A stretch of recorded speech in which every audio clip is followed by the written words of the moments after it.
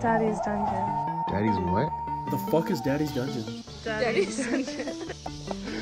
Daddy's fucking dungeon. All of you! Daddy, chill.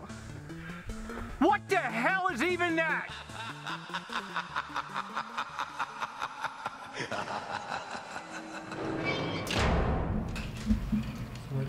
Are you ready? Ready? Actually, no, let me get some water. Are you ready, Chris? I'm ready. How are you feeling? Good. Stoked. You know what? Be cool. I just called you. I don't think I've ever called you Chris other than like the first time I just did before now. Really? When I was back there, I asked you, Chris, could you go ahead and lean forward? Right? Oh, yeah.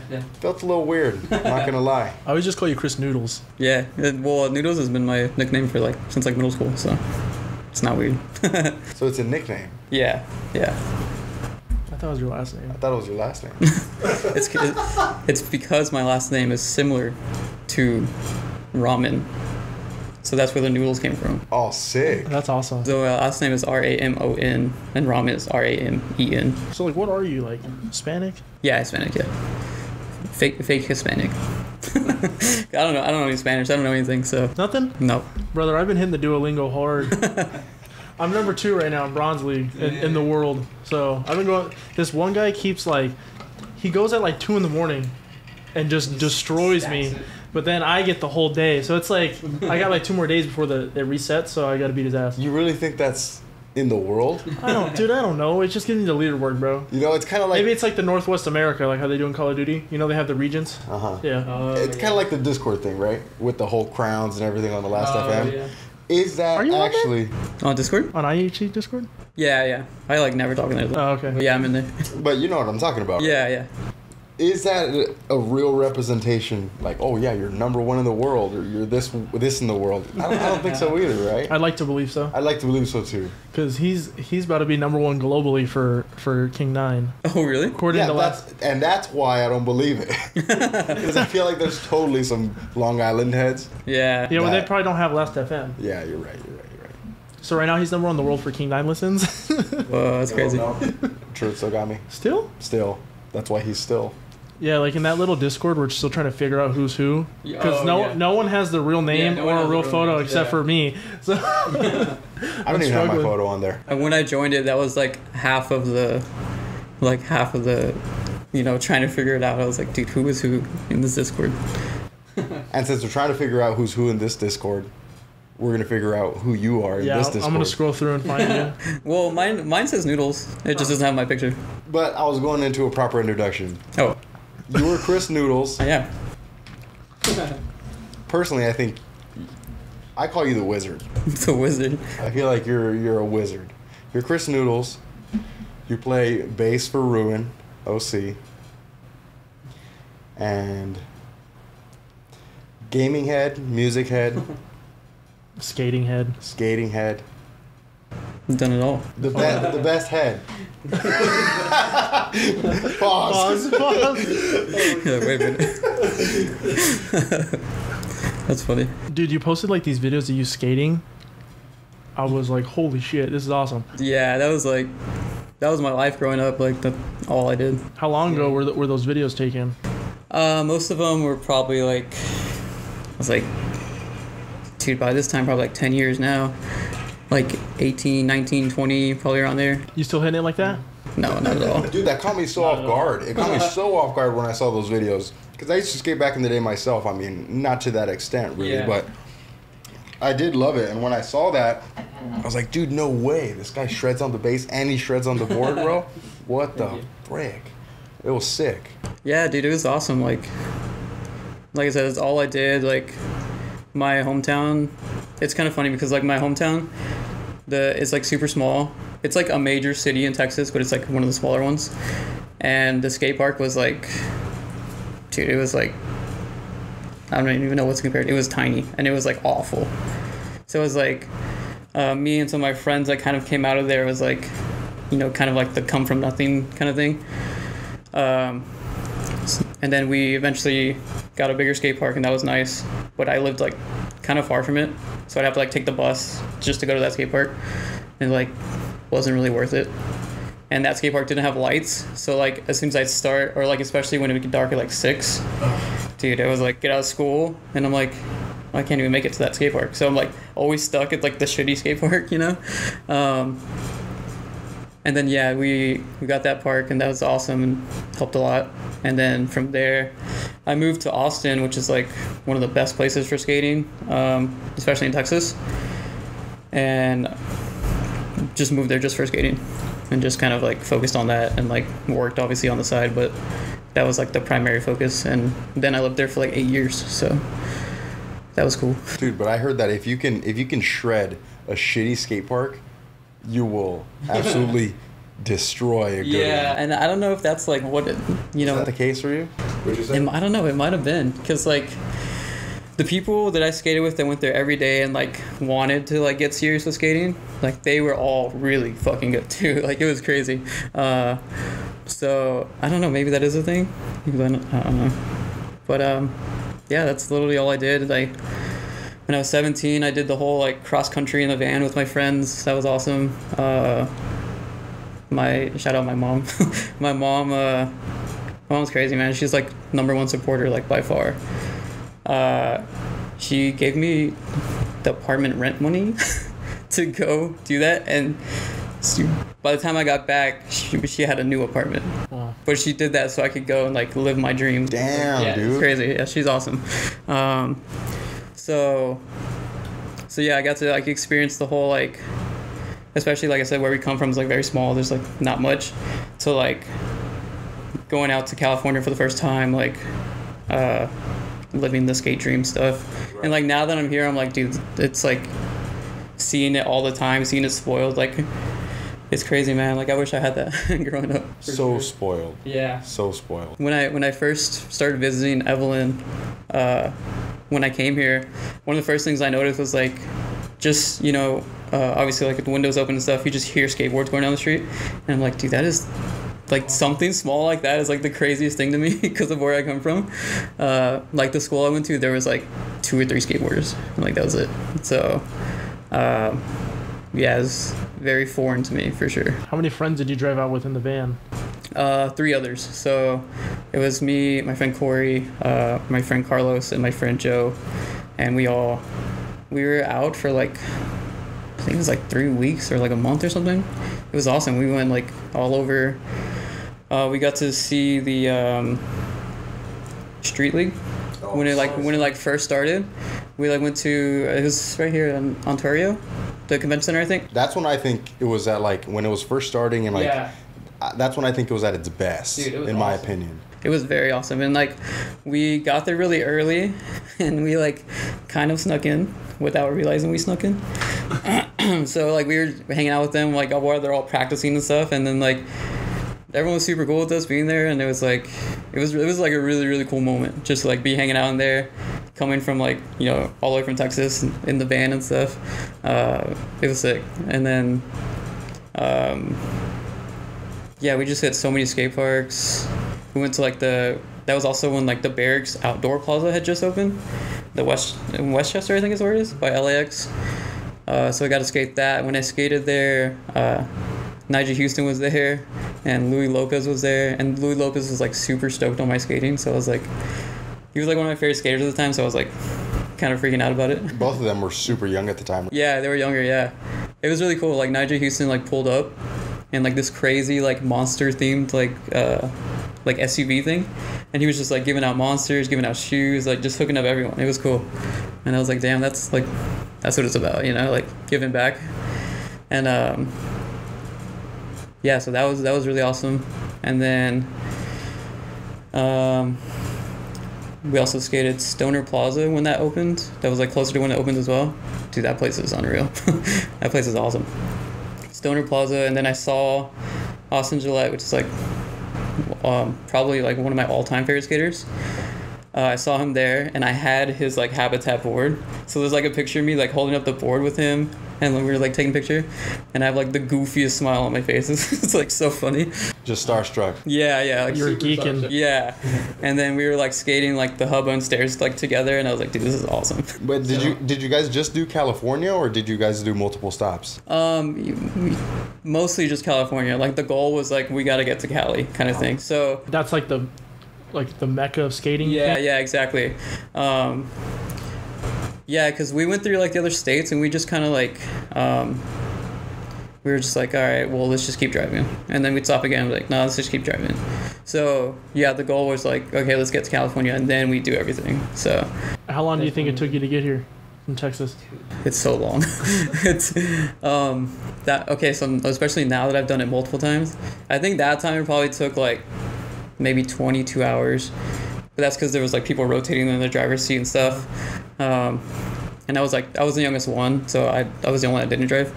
And then I have gone back and forth probably like 4 or 5 times now. And I've done it once, I guess technically 4 times, because from Texas to here and then Cali to back by myself. And when I did it by myself, it was like 30-something hours, 33 hours or something. You just stop and take a break. Yeah, it's long, it's tough. And I wouldn't get hotels or anything. I would just like sleep at like the truck stops or like the rest areas, and just park like kind of like by a light or something. You know, Just something roughing sketchy. it. Yeah, and then I just throw my chair back and just sleep for like maybe 3 hours or something. That's freaking awesome. Yeah, so I was just like, but I mean, it was. I mean, I live here now, so it was worth it. So what's something you miss about Texas, about living over there? Dude, there's a lot of differences for sure. Obviously, number one is like money. It's so expensive out here. And everything's like super cheap in Texas, and it's awesome. And then like little things like, Is it true that everything's bigger in Texas? yes, it is. And this is a funny story. Another story with Evelyn. When the first time she visited me, we had like went out to eat somewhere, and she was like, "Why did you get me like an extra large drink?" And I was like, "This is like a medium." It was at Whataburger actually. It was just like Whataburger. Okay, so you Whataburger or In-N-Out? Dude, everyone's gonna hate me, but for me, it's Whataburger. Hey, you're biased, brother. Would you say you're biased? I don't think he is. He's been out here long. He's been out here. I've been here like, yeah, about 2 years now. But I like In-N-Out. I'm sure you've had your fair share of In-N-Out too, huh? Yeah, for sure. And it's great. Like, I'll eat it every time. But I don't know. Something about Whataburger to me is, I mean, maybe it is just like, It warms your heart. yeah, maybe it's something like that. And like, I grew up with that. You know, like people grow up with In-N-Out, like that kind of thing. Like, I don't know. I've never had Whataburger, so it's like Yeah. I'm trying to like what's like a go-to order? For me, it's I always get the patty melt, but no onions. And then I add bacon to it. Oh, that's probably so good. And Great. was Whataburger your go-to place? Yeah, for sure. It was? Yeah, definitely like by far the most fast food. Is there any like other fast food place that they have out there that they don't have here? Yeah, okay. Well, specifically in Austin, there's a lot, yeah. There's a lot of places. There's one that's like P. Terry's, which is so awesome. And that's it's kind of like an In-N-Out, just like homemade kind of burgers. Dude, it's so good. The fries are like freshly cut, like super salty, which I kind of like. Dude, they have like awesome milkshakes. They have like everything. It's basically like an In-N-Out. But that one's super awesome. There's a place called Torchy's, and did you guys hear about this on Hard Lore? Torchies? Yeah, they did like the fast food tier, and they were like, "What is Torchy's?" No, I didn't hear about that one. Like, and they just like ignored it because they didn't know what it was. Torchy's is like a You're putting respect on its name right now. yeah, dude, it's awesome. It's like a how do you explain? It's like a craft taco place, I guess you could say. Like they do like kind of stuff you wouldn't think of, like a sausage kind of taco with like just like shit in there you just wouldn't expect, and it's like super good. Yeah, it's awesome. I'm very intrigued. It's Yeah, like it sounds odd. it's the accelerated cuisine. It's like fast, but it's not like fast food. It's like a step above. yeah, it's awesome. And I'm guessing it's a little pricier than your typical fast food chain, right? Yeah, it is, but it's not like crazy either. It's like it's reasonable for sure. And dude, I don't know. I'd have to like show you the menu and you'd be like, dude, what is this? But that's still a spot where, like, if you're driving through Texas, you see a Torchy's, you could easily drive through there and get your food as quickly as any other place. Sure. Yeah, definitely. I don't know. I honestly don't know if they have any like drive-through windows, but it's like it's kind of like one of those you order and then like you can pick it up and then you're gone. Oh, okay. Yeah. So, trying to think what else. I don't know. I think that's kind of like the two big ones, like at least for me, when like what I would eat a lot. Yeah, I don't know. What about like the people? What's the difference between the people? Big difference in people. Like I know like the Austin scene is like popping out there. Yeah, Austin is, dude, I love Austin. If I ever went back to Texas, it would definitely be back to Austin. But the people, it's like, it's honestly kind of like 9-day difference from here and there. Like everyone there is like super welcoming and like, I don't know, they'll just like randomly talk to you or like whatever, like super friendly, and everyone out here is like kind of like, you know, Tunnel vision, you know, fast paced, doing their own thing, that kind of stuff. Which isn't necessarily a bad thing. It's just kind of the nature of it out here. But why is that? I wonder. Why is that? Know. It's I think we're entitled. That was the first thing I noticed when I came out here for the first time. I was like, dude, no one's like even like the small gestures of like holding the door, like, you know, little things like that. They don't do like, that? Like, well, I noticed it less. Like people were just like, just keep going. Yeah, keep going, and you doing them or whatever. Because that was one of the first things I noticed at like Kentucky. They were super nice over there. Yeah, and I feel like the Midwest like that like kind of has the same like hospitality kind of mentality. That's the only time I've ever been in the Midwest ever. And I had the same experience when I went to Oklahoma. Yeah, it was the same exact experience. Yeah. I was like, dude, what is going on? What is in the water over here in California or something, you know? Yeah. And I feel like New York, it's also a complete difference as well. I've never been, but I can imagine it's kind of like also a very fast-paced place where it's like, you know, people don't. Is that how it is, or I've never been to New York, but that's just how I would imagine it as well. Yeah. But now I'm thinking, what about like Florida? Since that's like a pretty big city too, or that's a state, right? Mm-hmm. But that's like a. Yeah. I feel like that's a real fast-paced place as well. Yeah. You know what I mean? You think? I All I ever know is that like I like looking up dates and then searching Florida behind it, like for the news, and just seeing the stupid shit that happens over there. There's a lot of crazy stuff. Yeah, for sure. They're definitely off the rocker over there. Yeah, some like my friends that I game with are from Florida, and like, they'll just tell me the craziest stories. I'm like, dude, what's going on? Yeah, there's a radio show, and they'll go Florida or not, and then someone will be on the phone, and they'll see if it's Florida or not, and most of the time it is Florida. Like whatever the dumbest headline is, it's so funny. Like the most bizarre thing is like, that's funny. I'd love to go to Florida. So speaking of gaming, you posted something. You said I missed this. It was like a 35K tournament. So that's like some pro gamer stuff. Yeah, that was like another thing. Like if I wasn't skating, I was like grinding some sort of game, and it was mostly Halo, growing up.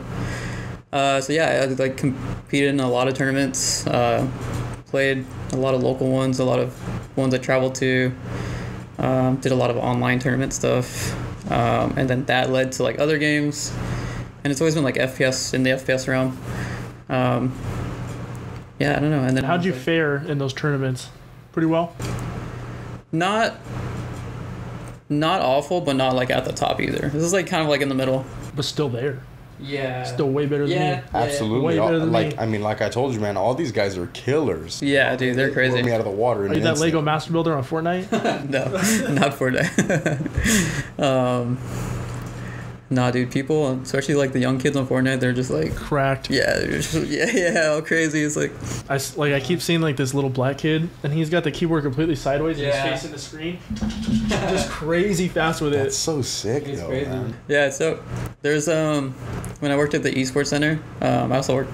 I think Sergio said on the podcast, I worked at an esports center, and dude, you see kids like that just coming in like all the time, just crazy. So what? Like, so recently I've been seeing like CSGO tournaments. Do you know about CSGO, Counter-Strike? CSGO? Counter-Strike? No. It's like an OG game, and it's still going. It's pretty cool.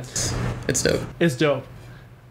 There's these guys, I shit you not, they're leaned back like this. They sit all the way in, and they got the screen like right here, just like 1 inch from their face. How do you do that though, man? Dude, they probably got like independent movement of their eyes, chameleon type style. And they're cracked, dude. Dude, yeah. And I don't know the benefit of it. I think it's all for me negative. Yeah. What do you can literally see the pixels of the screen at that point. Dude, it's like, and if it's not like that, there's also the opposite where like people at the esports center that worked at the monitor would be like this way flat, and they would be like this, you know, like looking over it, and like the monitor's like right here, so it's like their hands are like tucked under the monitor. You know, it's like, dude, that's crazy. Yeah, because I was watching him stream. How'd you get Balmora on the stream, by the way? You just playing it and you don't really care? No, I don't care. If they copyright it, it's whatever. Whatever. Yeah, I don't care. You just looked relaxed. You just looked like, yep, I'm beating ass. Just beating ass right now. It was awesome. Just beating ass.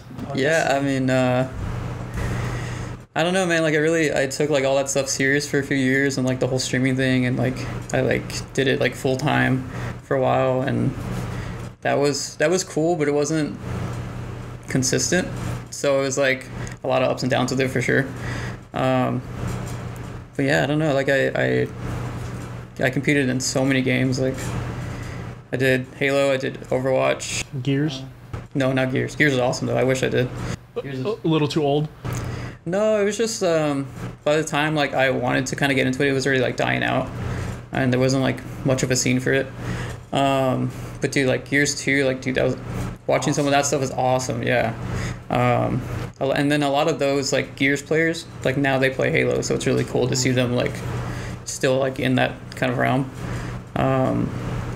Yeah, dude. And then I did like H1Z1, which is like one of the first like battle royale games. Yeah. OG games. Yeah, I did that one a lot, and then yeah, from there I went to Overwatch, and then I did Apex. The first seasons of Apex, I was doing like all the pro scrims and all that stuff. Oh, badass. Yeah, that was really cool. That game is actually the game that got me into Warzone. Oh yeah. Because I've started playing it because I think Warzone came out first, right? Honestly, I don't even remember. I just remember Apex. Well, I mean, either way, it's like you still had Blackout, so like it must have been, you know, Blackout and then Warzone. Like, you ever played Apex, Holzer? Just a little that I hung out here with you. That game is legit. It's still going strong. yeah, one of my old teammates got second place now at the World Championship thing. It was crazy. I was like, dude, that's awesome. He was on like FaZe and everything. It was awesome.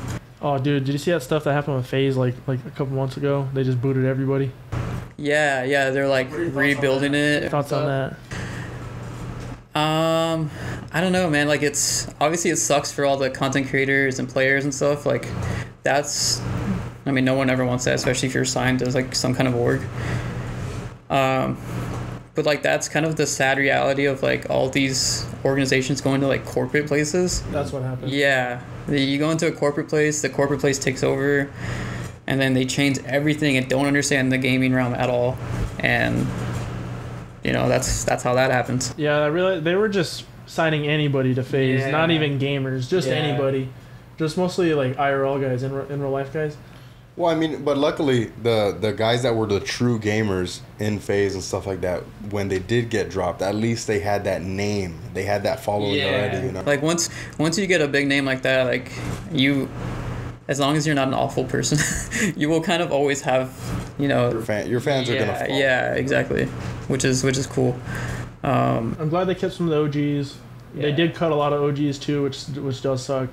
The only FaZe member I still really watch is only FaZe Jev. That's it. Yeah. He's like the only one that he's been consistent, and I still just watch him every day, just enjoy him. And he's still on the team? Oh yeah, but he's an OG, like FaZe House days, like the first FaZe House. And who's untouchable? FaZe Banks. Yeah, probably Banks. Yeah. The only one. Because he's like the guy who like started everything. So, like, when everyone got kicked off and all that stuff, he kind of like took it over again. He was like, all right, this is my thing, and you know, did whatever he had to do legally to get it back. So now he's like, I think he's like the sole owner again, and now it's like being established again. It's about gaming again. Yeah, now it feels like genuine again, which is cool. And how do like their esports team fare? Are they pretty good, or what do you think? Well, I guess that it really depends on what game specifically. Yeah. But like when my friend played for FaZe, they in Apex at least, they were good, but they weren't consistent. When he did the World Championship thing, he played on a team called Furia, which is, I think they're from like South America or something. Is like where they're from. But they're also like a big name, like big in like Counter-Strike and everything too. So when he did that, when he got second place, it was under that name, and then he went to FaZe, and he had like a bit of a different team roster, and it just wasn't as consistent. I don't know, you can kind of tell like no, everyone wasn't like in sync kind of thing. But yeah, I don't know. It just really depends on the game, I guess. But the thing is like FaZe will always have that like Call of Duty like they're like the kings of like that stuff. Like FaZe and Optic, like those two are like Call of Duty, like all the sniping stuff. Like that's you instantly think like FaZe or whatever. So I know FaZe, Banks, and Nadeshot just did like a quick scope. Oh yeah. Because Banks doesn't play games anymore. Yeah. And Nadeshot does every day. And he's like, I'm gonna kill you. He got wrecked. Like Nadeshot got wrecked bad. It was pretty embarrassing. And so you're not really doing gaming competitively anymore? No, not really. I guess like the most recent thing was like picking up Smash. That's because I was like, so at the esports center, I was helping run all the tournaments and stuff, and they wanted me to do Smash weekly. So I did Smash every single Wednesday for like a year straight.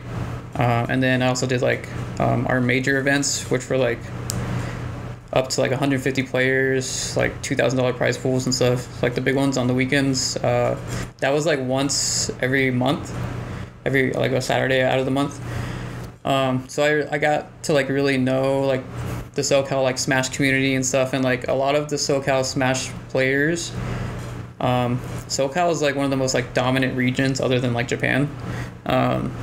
So like all of them were like insanely good, and I was like, you know what, like my main thing was like like they asked me to do the tournament, and I came from like an FPS world where I didn't really know much. Like I'd watched a lot of Smash, especially in like old Melee, like on Evo and stuff like that.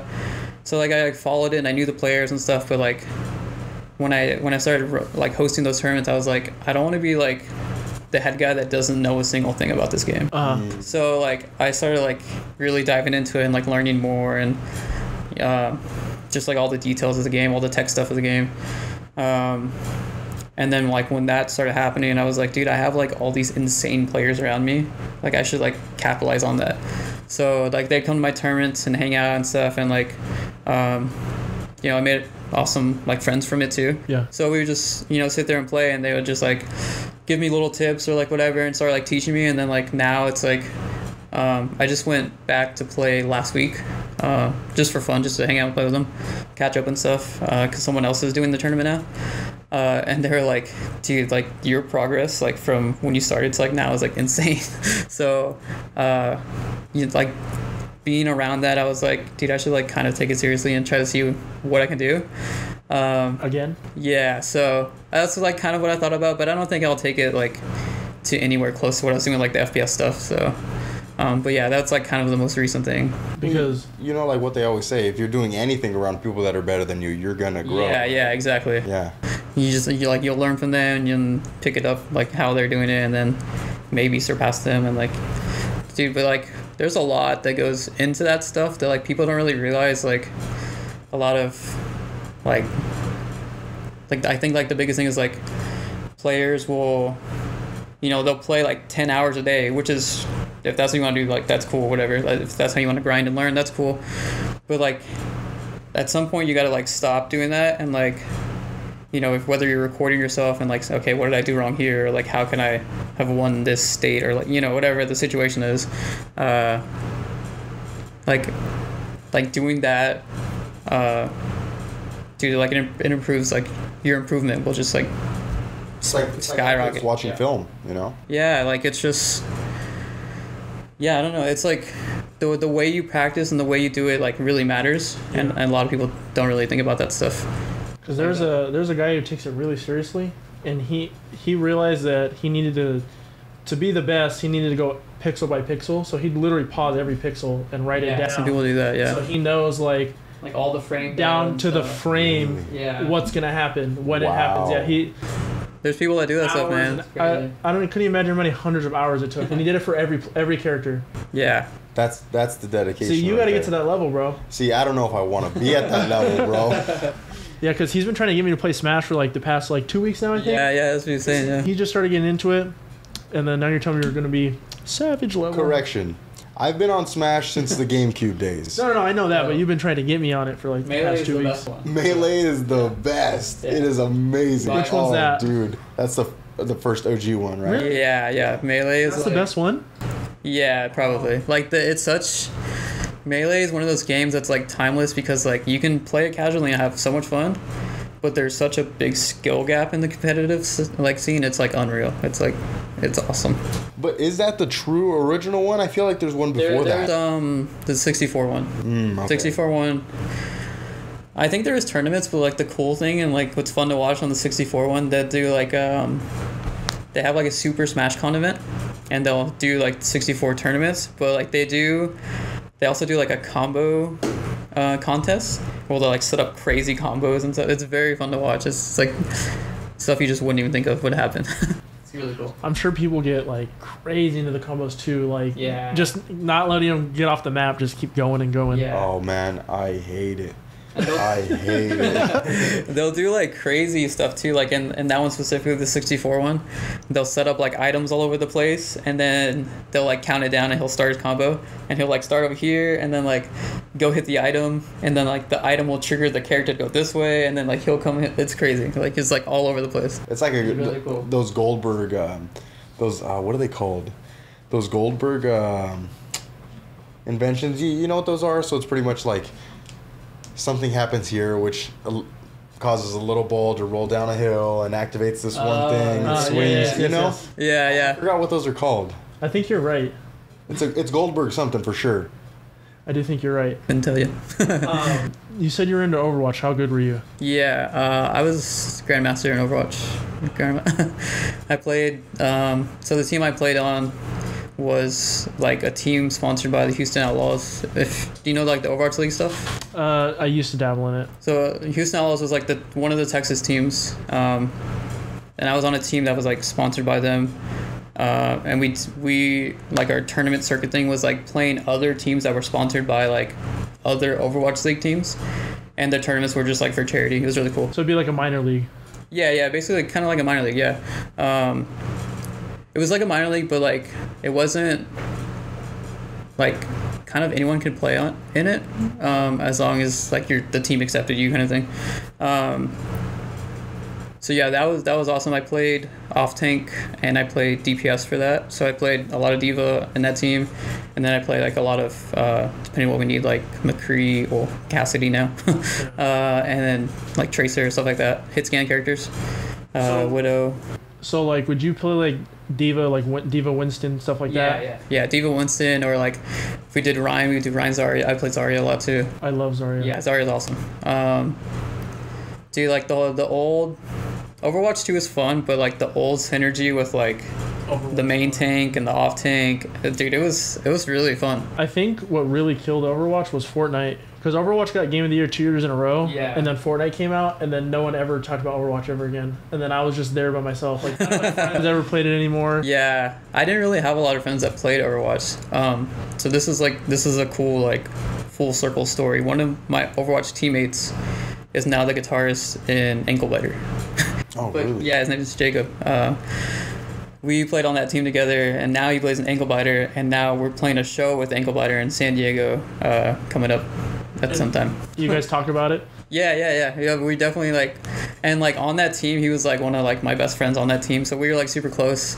And then when I moved out here, he also plays in a band called Strange Joy, and that band is from Houston, Texas, where he's from. So I got to see him at program too, and like catch up with him, and it was like, dude, it was awesome. And then so like now to be playing shows with him and stuff is very cool. And like at the time I wasn't as super into heavy music as I was like before that. So I kind of went through like heavy music and then like chill music, and then like back into heavy music. What do you mean by chill music? Like a lot of like lo-fi hip hop, a lot of I guess like a lot of like hip hop beats. I'm not a big fan of like hip hop rapping, but like the beats and stuff, like I love that. And then like a lot of like indie stuff, like chill wave stuff, like stuff like that. And then I kind of like slowly got back into like heavy stuff, because it's funny because I came from like deathcore, grindcore to like super chill stuff, and then back into it. So at that time, we never really talked about like heavy music or like whatever. Like we didn't really, acknowledge that world, but we were like best friends. And then like we kind of like like heard he was playing in a band. I was like, oh, what kind of stuff is it, whatever. And I think at the time, this is like one of his older bands. It was like traditional, like just traditional hardcore stuff, or like maybe even post-hardcore at the time. And I was like, oh, that's cool, like whatever. And then like a few months later, I was like starting to like fully get back into it. And then that's when I started like really deep diving back into like heavy stuff or whatever. And then I came across his band Strange Shore, and I was like, dude, this is awesome. This is so awesome. And dude, yeah, so I was like, dude, your band's so awesome, whatever. And it was like really cool, like I said, because we were like so close back then. And then I don't know, full circle moment. And you came back, and now you guys got something to beat. Yeah, now we got another thing to like bond over, so I'm super stoked for that show, to like see him and like hang out with him and stuff. So and play with him too. Play the same show. Yeah, play the same show. It's just awesome. And when he played at Program, I was not even playing an instrument yet, so that was cool. So how long have you been playing an instrument for? So there's also a big leap between my playing. So I played guitar from like the age of like 11 to like probably like 16. I played guitar. I lived with one of my cousin. He like lived with us, and he was like crazy guitarist, like shredder kind of guitarist. And obviously because we like lived together for a while and stuff, and he was always over. He kind of put me on like a lot of like heavier stuff and whatnot, and so did my dad. But he was like really put me on like the newer stuff at the time, like the newer metalcore coming out, like all the old like Rise record and all that stuff. And then yeah, so I would always like be like, hey, can I like borrow your guitar and like play it like not knowing how to play it at all, you know, and be like, oh, this is cool, whatever. And I guess like my parents like saw that, so they got me a guitar for Christmas. So I got like my first guitar for Christmas, whatever. I guess I could stop bugging them. And then eventually, so like my parents split up when I was 12, and then eventually my mom ended up remarrying. This is like a crazy story. She married like this super shitty dude who was like not mentally okay. Like he was like okay like for periods of time, and then he would like, I don't know, just be crazy or whatever. And like to an extent, like I get it, but it's like because he was like discharged from like the army, I think, or something like that, and he had like, I don't know exactly what happened, something like hurt him like in combat or whatever. So like to some extent I'm like, okay, like there's some leniency there, but like at the same time you just can't be a shitty person, you know. So what he did was like he never worked, and he had like his income from the government or whatever, but it was like obviously never enough to like help and within like supporting the family and stuff. So my mom was like paying for everything, and so like he would literally like go into my room and like steal my music stuff, and this was like a reoccurring thing. So he would like steal all my stuff and like sell it. He like stole 2 guitars. He stole like, I was like borrowing like an electric drum kit kind of thing. It wasn't like a full one, but it was like this drum kit thing. And he like stole that, and that like caused all this drama between like my friends. And I was like, dude, this guy's like fucking awful. And like I would like put locks on the door and everything, and he would like break the lock, and dude, it was a nightmare for sure. So I like come home every day like, okay, what's gone now?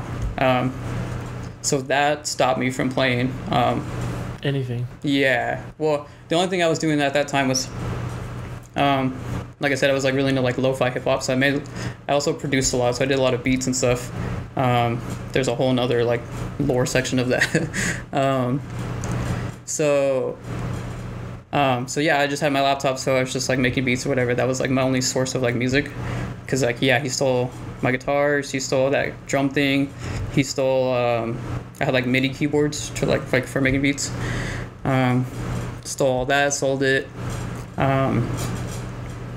Yeah, and so like I moved out of there and went to my dad's, and then I just never got another like a hands-on instrument until like a year and a half ago, 2 years ago. Like it was like when I started like playing again. Wow, really? So from like 16.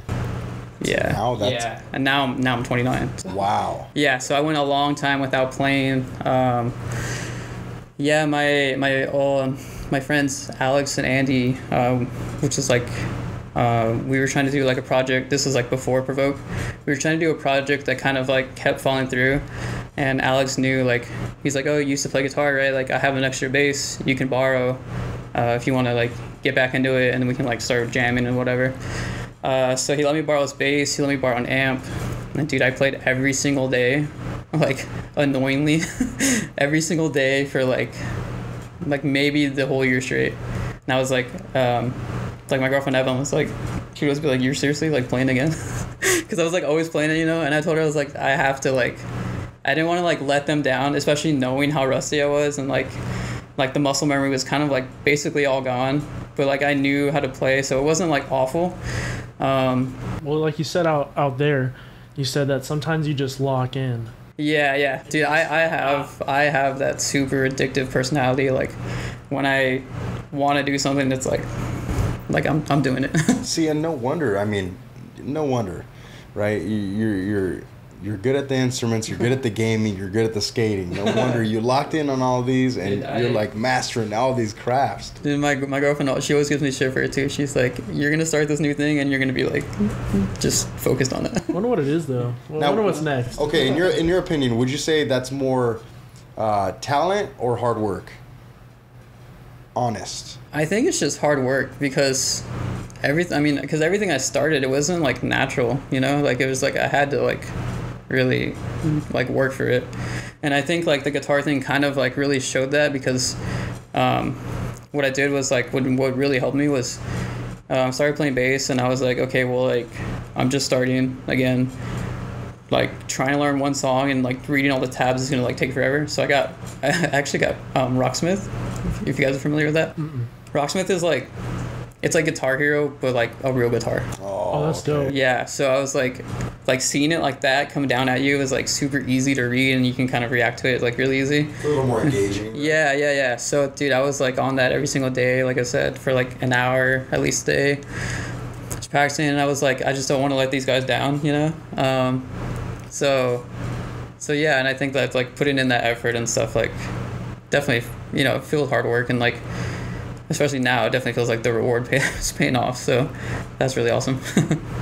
So out of all of them, between the gaming, skating, and the music, what came first?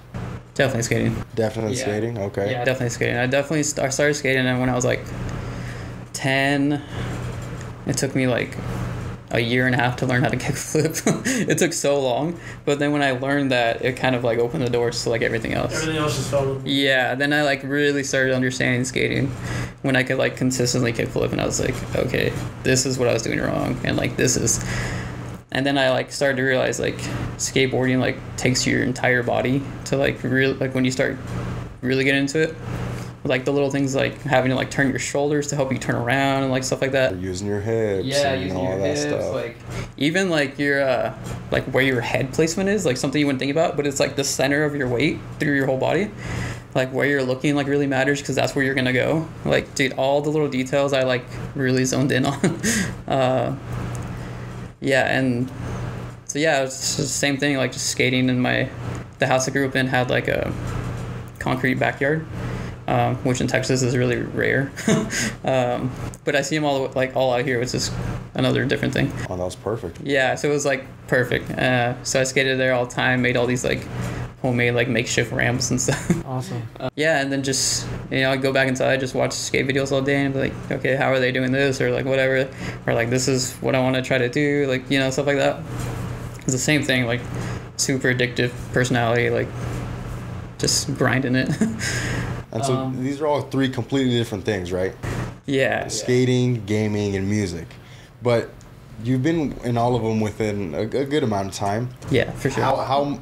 How different or similar would you say the scenes within all of them fare? Skating and music is pretty identical.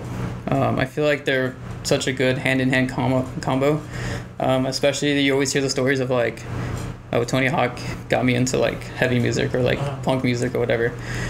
So that was like, that always felt kind of natural, but like gaming was like definitely like the outcast, and gaming like back then was definitely not like what it is now. Like gaming back then was like you were kind of like the outcast, you know? And like now it's like very accepted. Now it's like the biggest thing, and now it's, you know, it's evolving to like whatever it is now. But yeah, like doing all the tournaments and stuff, it was like I didn't really have anything in common with them other than the gaming. And like sure, there was like a few people here and there, like, you know, we shared similar like music tastes or like, you know, heavy music, whatever. But there's like very few. Strictly business over there. Yeah, that's really what it feels like. And I don't know if that is just like the competitive nature of it, but yeah, it really just feels like strictly business. So they're like locked in 24/7. Yeah. Yeah, because you have to have like perfect synergy when you're like competitive gaming for sure. Just because any movement, the other team's like you have to think the other team is working in synergy as well. Yeah. Everything matters. Communication, one positioning. false movement will topple your tower. Sure. Literally. Yeah, especially like games like Overwatch, for example. Like one of your teammates like overextend and then they die. It's like a numbers game. So like if your teammate dies first, the other team they have more people than you. They can capitalize on like whatever. Like, you know, instantly thought of Clash of Clans. Yeah, like even stuff like that is like, as soon as you like lose something, like the game's over, you know, like, or like that team fight or whatever is over. It's like, yeah, all those little things matter. It was really embarrassing one time. There was like a Town Hall 3 left, and I was like a Town Hall 7 at the time, and that's all that was left. And I was the only one that had an attack left, and I was like, I'll make something up and just fuck with them. And I totally lost, and we lost the work because of that. Oh man, I got roasted for like weeks because of that. They're like, oh, don't let them attack anybody. Oh yeah. It was bad. Yeah, I could see that. But Overwatch is like some different level stuff, because I played with not like a team but with a group of friends. Yeah. And we were all pretty dialed in for like 2 years, pretty hard. That's awesome. It was awesome. I'd play in here. And they even got specific workout or pre-workout. Dude, they do. Oh, yeah. G Fuel. Did you ever get into any stuff like that, or like any rituals when you were competitively gaming? Yeah, for sure. I definitely have my weird things I do when I game, especially if it's like a tournament. I'll always go and buy like the hand warmers and like do the whole hand warming thing, and then like. And is that specific to you, or is that kind of like something that the gaming community does? It's pretty common in the gaming community. As far as like my specific weird things is like the way I sit, it was like really weird, and I had to like be like a certain way on the desk for like my mouse to feel like the most comfortable. And then like I also did like the weird curved keyboard thing, because back then I played like on a really slow sensitivity, and like when I would curve it, the keyboard's not out this way, so like, you know, when you're moving it to. So when you're playing, you don't have your elbow down, you have your elbow up, and you're using your whole hand? Yeah, I was, for a while. When I was on a slow sensitivity, I was. Now it's mostly like, just like my arm is like on the desk, and I'm just kind of like... You're flicking? Yeah, mostly flicking now. Stuff like that. So yeah, like, just like the weird way I would sit. Like I would like, when I would compete, I would like take off my shoes and like put my, I like sit weird. Like I like sit on my leg, which is probably not the best thing to do, especially for a long period of time, but that's like the way I felt most comfortable. And then like play or whatever, and then just like the little things like on the screen, like the way the colors look and stuff. I would like change all my settings to make it look more vibrant, so like the colors and like the players would like pop out more. That's like what I would do. And this is like PC games, but like on console, when I played console like Halo stuff, it wasn't anything crazy like out of the ordinary. It's just like the hand warmers. Honestly, that was it. Is Halo like? Because to me, Halo never felt like fast paced. No, it felt like more just hit your shots. It's very, when you play Halo, like it can be fast paced if the team plays like that. But it's definitely more of like tactical kind of shooter, which is weird because you think Halo, you don't think tactical at all. But when you play it like at that high level, it's like you gotta like spread out on the map kind of thing, because Halo is like, especially since it's an arena shooter, there's like power-ups on the map, so you gotta like time it to like get the power-up, because like the power-up will boost you. Yeah, you just like if you get the power-up and like capitalize on it, like it's a big difference. So like in that sense of like being tactical, of like getting on map positioning, being ready for that stuff, obviously like hitting your shots, like the strafe movement in that game. That game was like very like strafe heavy, so if like you had a good strafe or whatever, there was another thing that was called like Gandhi hopping, and that was where you like jump and like keep hitting the crouch button, and your character would like go up and down, so the head hitbox would keep going up and down in the air. Because like if you like know Halo, it's like 3 body shots and 1 headshot, and that's a kill, or 4 straight headshots. So like when you're doing that like crouch move, Hard to hit 'em. Yeah, it's hard to get the kill. Yeah, it's named after a player named Scott Gandhi. His gamer tag was Gandhi, which he now works for like 343. Like he works for Halo and stuff now. So he works like in Bungie. Yeah. It's really So what's your favorite Halo? Halo 3 for sure. 2. Yeah, Halo 3, Halo 2, close second. And then I'd probably say Halo Reach. Halo Reach, I think I had the most fun on because just me and my friends would just make random maps. Halo Reach was definitely the best casual game. Like it was awesome to like play all the customs and do all that stuff. Halo 3 was also really good. Yeah, and then I played a lot of Halo 5, which was the odd one out. I didn't like it. Yeah, no one really did, and that's because it didn't feel like Halo. It was like very fast paced. It was like your character had like this jetpack thruster thing, so you could like run, slide, and like juke your enemy with the thruster, which was like never in a Halo. It was like it honestly felt like closer to a Call of Duty than it did like Halo. It was like Call of Duty with Halo weapons. Because I think Halo is like slowly dying. Yeah, it definitely is. They're trying to bring it back. It definitely is, and I think Halo Infinite was a step in the right direction, but it's like at the same time there's a lot of I guess this really depends on which side of the community, because you have like the super casual side of Halo, which they want to cater to a lot because that's like the core players, and then you have the super competitive side, which is like a whole nother thing, and there's like no happy medium between the games. So like all the competitive players want one thing, all the casual players want one thing, and it's like hard to kind of meet it in the middle. And then at the same time, it's like if you look back to like old like Halo 3, especially Halo 3 is probably the best example. There was like all these crazy advertisements. There was like everything. It was like everywhere. Like you would see it everywhere you go, kind of thing. And it's just like, and such today, especially like an oversaturated thing where it's like still only an Xbox exclusive in a day and age where it's like people are playing on whatever they want to play on. You know, it's crossplay, whatever, like that kind of stuff. Like all that, those little things kind of really like, I guess like hinder it, you know, like, and like, I don't know, just like Xbox in general isn't really like where it was. I feel like nowadays like PlayStation's kind of like taking over. And yeah, I don't know, it's just like, it definitely feels like this, and similar to Gears, like it's just slowly dying off. Yeah, which is very unfortunate because it's a great series, and it's like there's a lot of also like nostalgia connected to it, which is, you know, people like that too. Yeah, I don't know, just I like Halo kind of made generations of gamers, like literally. Yeah, for sure. Like people grind that game like crazy. I remember I played the campaign like 40 times. Yeah. When I was growing up, just kept playing it, couldn't stop. Replayability, like, dude, is awesome. All the glitches and stuff. Yeah, even all the glitches, like they like patch all that stuff now, but that was like half of the fun back then. It was like doing all the crazy like super jumps and like getting out of the map and just like all the like rocket sword cancel stuff. The dude, it was awesome.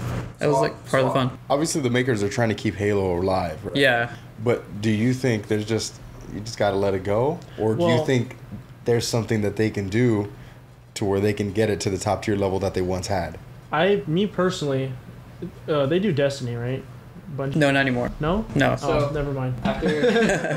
After Halo Reach, Bungie sold it and just focused on Destiny. So now it's by this company 343 Industries, which made Halo 4, which was all like, that was like the point of like, okay, Halo's starting to die, because like the difference of like Reach and 4 was like 9-day difference. It was like it felt like a completely different game. And like when you have a new company taking over such an iconic franchise series thing, like the first impression is probably like the most important thing, and it just like it was not Halo.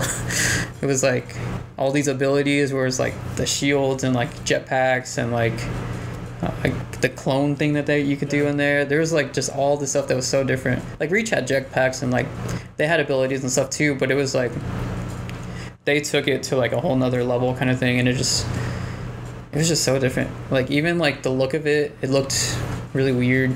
Didn't look like a classic Halo game at all. Yeah, I don't know. So you'd say it was almost completely different. Yeah, for sure. So would you have rather them just stopped at Reach? Or were you glad to see that they at least were trying to do something with it? And Yeah, like I'm happy. Okay, like as a Halo player and like fan, you know, I was definitely happy for it to like still keep going. But it was one of those things you just really had to like appreciate it for what it was. Yeah. And not compare it to like the other Halos. And if you did that, it was fun and it was an okay game. But if you sat there comparing the two the entire time, it was like, this isn't really Halo, you know? Because I feel like kind of letting it go at, I mean, maybe Reach wasn't its high point, right?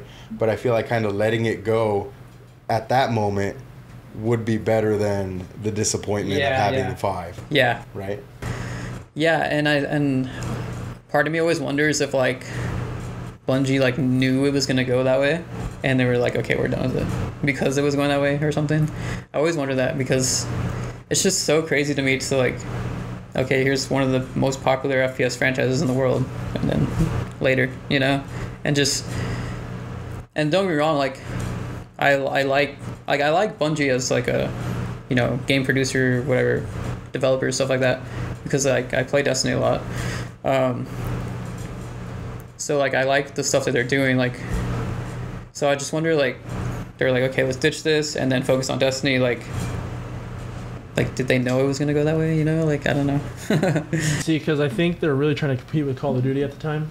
Yeah. And everything's about skins and all this stuff. And I think if they would have just kept it how it was, blue and red, Yeah. and that's it. And then you just get your different little armors. Like they had different armor cosmetics, yes, like that's different helmets and stuff like that. That was cool. That was sick. And there was like a certain one where if you had to unlock everything to get it. Oh yeah. What was that? I forgot what it was. I can't remember. I know the two helmets, but I can't remember which one was which. It was either the Hayabusa helmet or the Recon helmet. I think it was the Flaming Recon helmet too, maybe. The Hayabusa one was like the ninja looking one. Yes. When you could put like a katana on your back. I think that might have been the one for all the achievements. But dude, that skin is awesome. But I think they started trying to compete with Call of Duty, and I don't think you can at a certain point, especially when Warzone came out. I think it all happened all at once because COVID came out, Warzone came out shortly after, and it just took over the world, like literally. That's all I did. Yeah. I was like the only game, like how you said, like, oh, kind of pay attention to what I did was Warzone and Overwatch to an extent. I was really a diamond on Overwatch, but I liked playing. Yeah, that's so good. But like Warzone, I would be like, okay, everything I do matters. Yeah. And I'd get like 20 kill games like every game. That's awesome. Whoa, man! When I would tag along with this dude, Like, he would literally coach me step by step. Hoser, come over here, do this, do that. You know, I loved it. I love it. Yeah. You know, and because I was wanted to be like real technical like that. I always wanted to be like how he dissects his gaming. Always wanted to do it, but I just don't have the patience for it. I just run a Car 98 MP5, and I would just fucking. Oh man, I love quick scoping too. So having like a fast Car 98 on Warzone, Dude, that's awesome. It's awesome. It was the best. Yeah, dude. Like when you get into it like that, it's a lot of patience. It's a lot of failing. It's a lot of repetitiveness of dying or like whatever, losing, whatever. It gets old quick for sure. But you gotta like. What's your least favorite way to lose in like a battle royale? In a battle royale, in a battle royale specifically, like, okay, I guess the first thing that comes to mind is like Apex sometimes has like horrible audio. And in a game like that, audio is so important. So like someone will be like right next to you, behind you, or like whatever, and you just can't hear them. And it's not like the game has like dead silence or something. So you just, I mean, you're playing like especially competitive, whatever, you don't hear them at all, and then you're just dead, and that's it. And that's something that on the producer side that they failed to get right. Yeah. A lot of games are like that though. Yeah, it's you know, funny enough, it's like a lot of especially battle royales have problems with that, which I don't get why, but like I'm not gonna like shit talk them, whatever. But like, yeah, I don't know. It's just very common, especially in battle royales, to have like horrible audio. Because yeah, in a game like that, it's so important to. I mean, you have one life, you know what I mean? So, but like something like if the game had dead silence, or whatever, okay, like, you know, fair, whatever, because I can use that too, right? So, but yeah, just something like that in a game like Apex specifically, or like obviously when there's like a certain meta where like a weapon is like obviously way stronger than the other, it's like that can be annoying. I was never really the type to get into metas. I always felt like I wanted to go against meta. I don't know why. Yeah. I don't know if it made me cooler or not, but I just totally against it. It's funner that way. It's funner to like okay, I don't have to use this to like be at the top, or like, you know, have the advantage, or like, you know, whatever it is. But once you get a hold of that meta and you start feeling that power, you're just, oh my god. Hey, trust me, when I had the Grau MP5, I was god. Yeah. I love that thing. The DMR, man. The DMR was insane. Yeah. So, I never used that. At the same time, it is nice to like be a part of that, but it's like I just hate the idea of like a forced meta. Like Overwatch is a perfect example. Like there was like this thing called the GOATS meta where it was like 3 tanks and 3 supports, and it was like just this unbeatable meta for like years, and you either played that meta or you lost. Like it was just that simple. And when you don't even have a chance, I mean, that's no fun. The thing with Overwatch is that like one small nerf will change the meta of everything. It makes a big difference. Like with any character gets nerfed, it'll change the meta. I like it and I don't like it at the same time. Because for me, when I played Overwatch, I was either like Ana, like competitively, or I was a Lucio troll. And there was like no in between. And I played McCree a lot too. I think Lucio's my second or third most played. He has like 200 something hours on it. Lucio's just like this super fun, fast character, and you can just boot people off the map. Yeah. So I'll just be wall riding like as high as I can, and I see someone, just jump, boop them off, and I run away. It's the funnest, thing. You gotta try it. You really gotta try it. I would love to try it. See, but I want to get into a game that is that everybody is playing. You know, because Overwatch, like you said, that thing is done. Nobody's there anymore, right?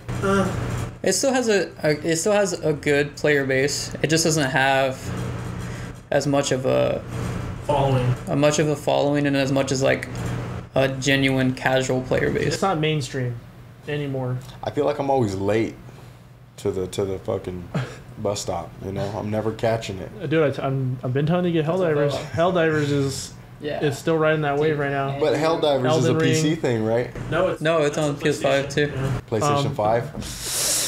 Hey. I don't know if it's on. Sorry, brother. I don't know if it's on 4. I think your PS4 would explode running that. Oh, totally, dude. Yeah. My PS4 is almost close to exploding running Netflix. Dude, you like, it's like a jet engine. Like you just turned on. Bro. Yeah. It's like, dude, with the one we have too, it's like crazy. But yeah, dude, Andrew's been trying to get me to play that. Helldivers? Yeah, forever. You haven't gotten it? No, I haven't gotten it. I've been slacking. I think you're gonna have to get on it. I also know that that's a game that I would really enjoy, which is probably half of the reason why I haven't gotten it. So it's like I found out about the game like a few months before it came out, and I sent it to my friend. I was like, "Hey, bro, it's coming out on your birthday. You should totally get this game. It looks badass." Yeah.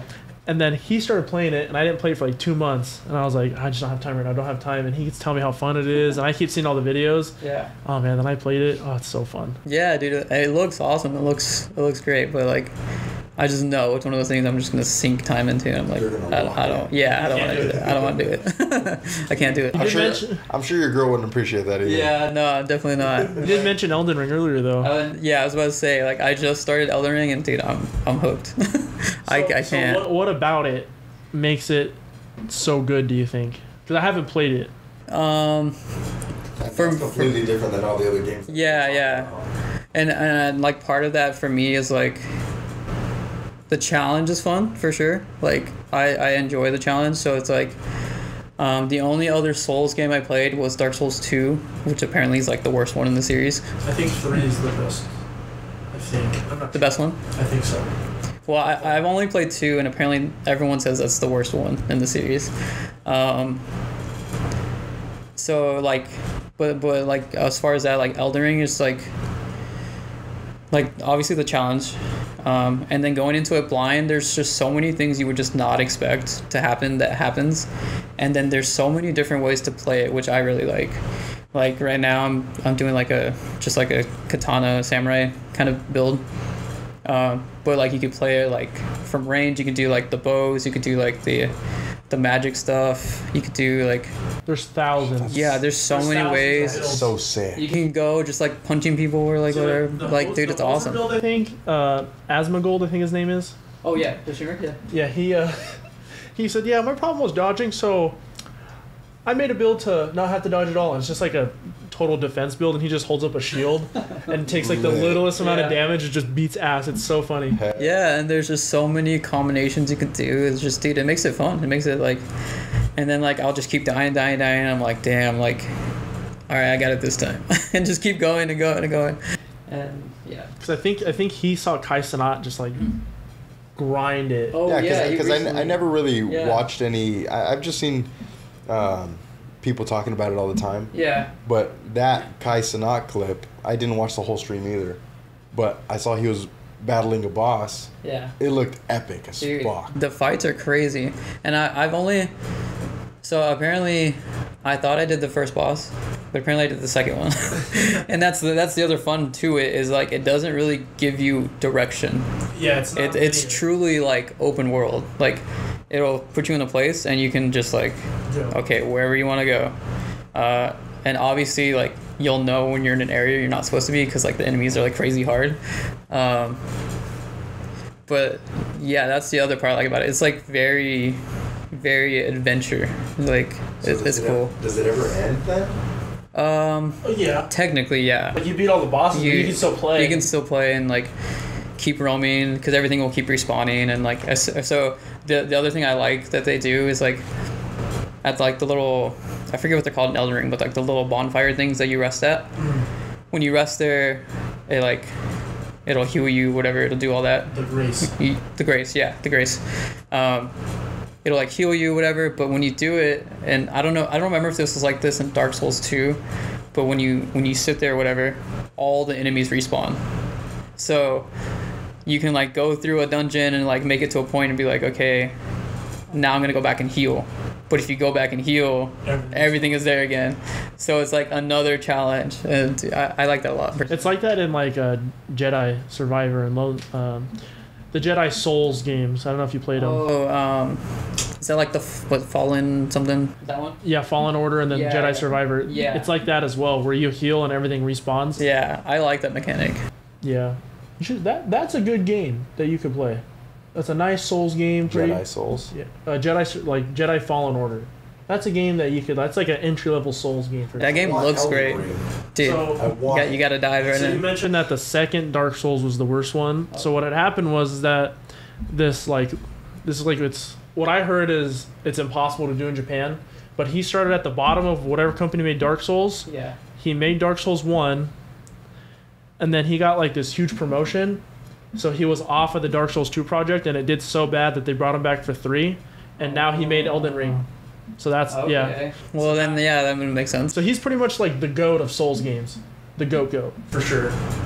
Yeah, dude, it's got me wanting to try like all the other Souls style games like Sekiro and like what's the other one, Bloodborne. Like, They need to remake Bloodborne. Yeah. For PC. That would be awesome.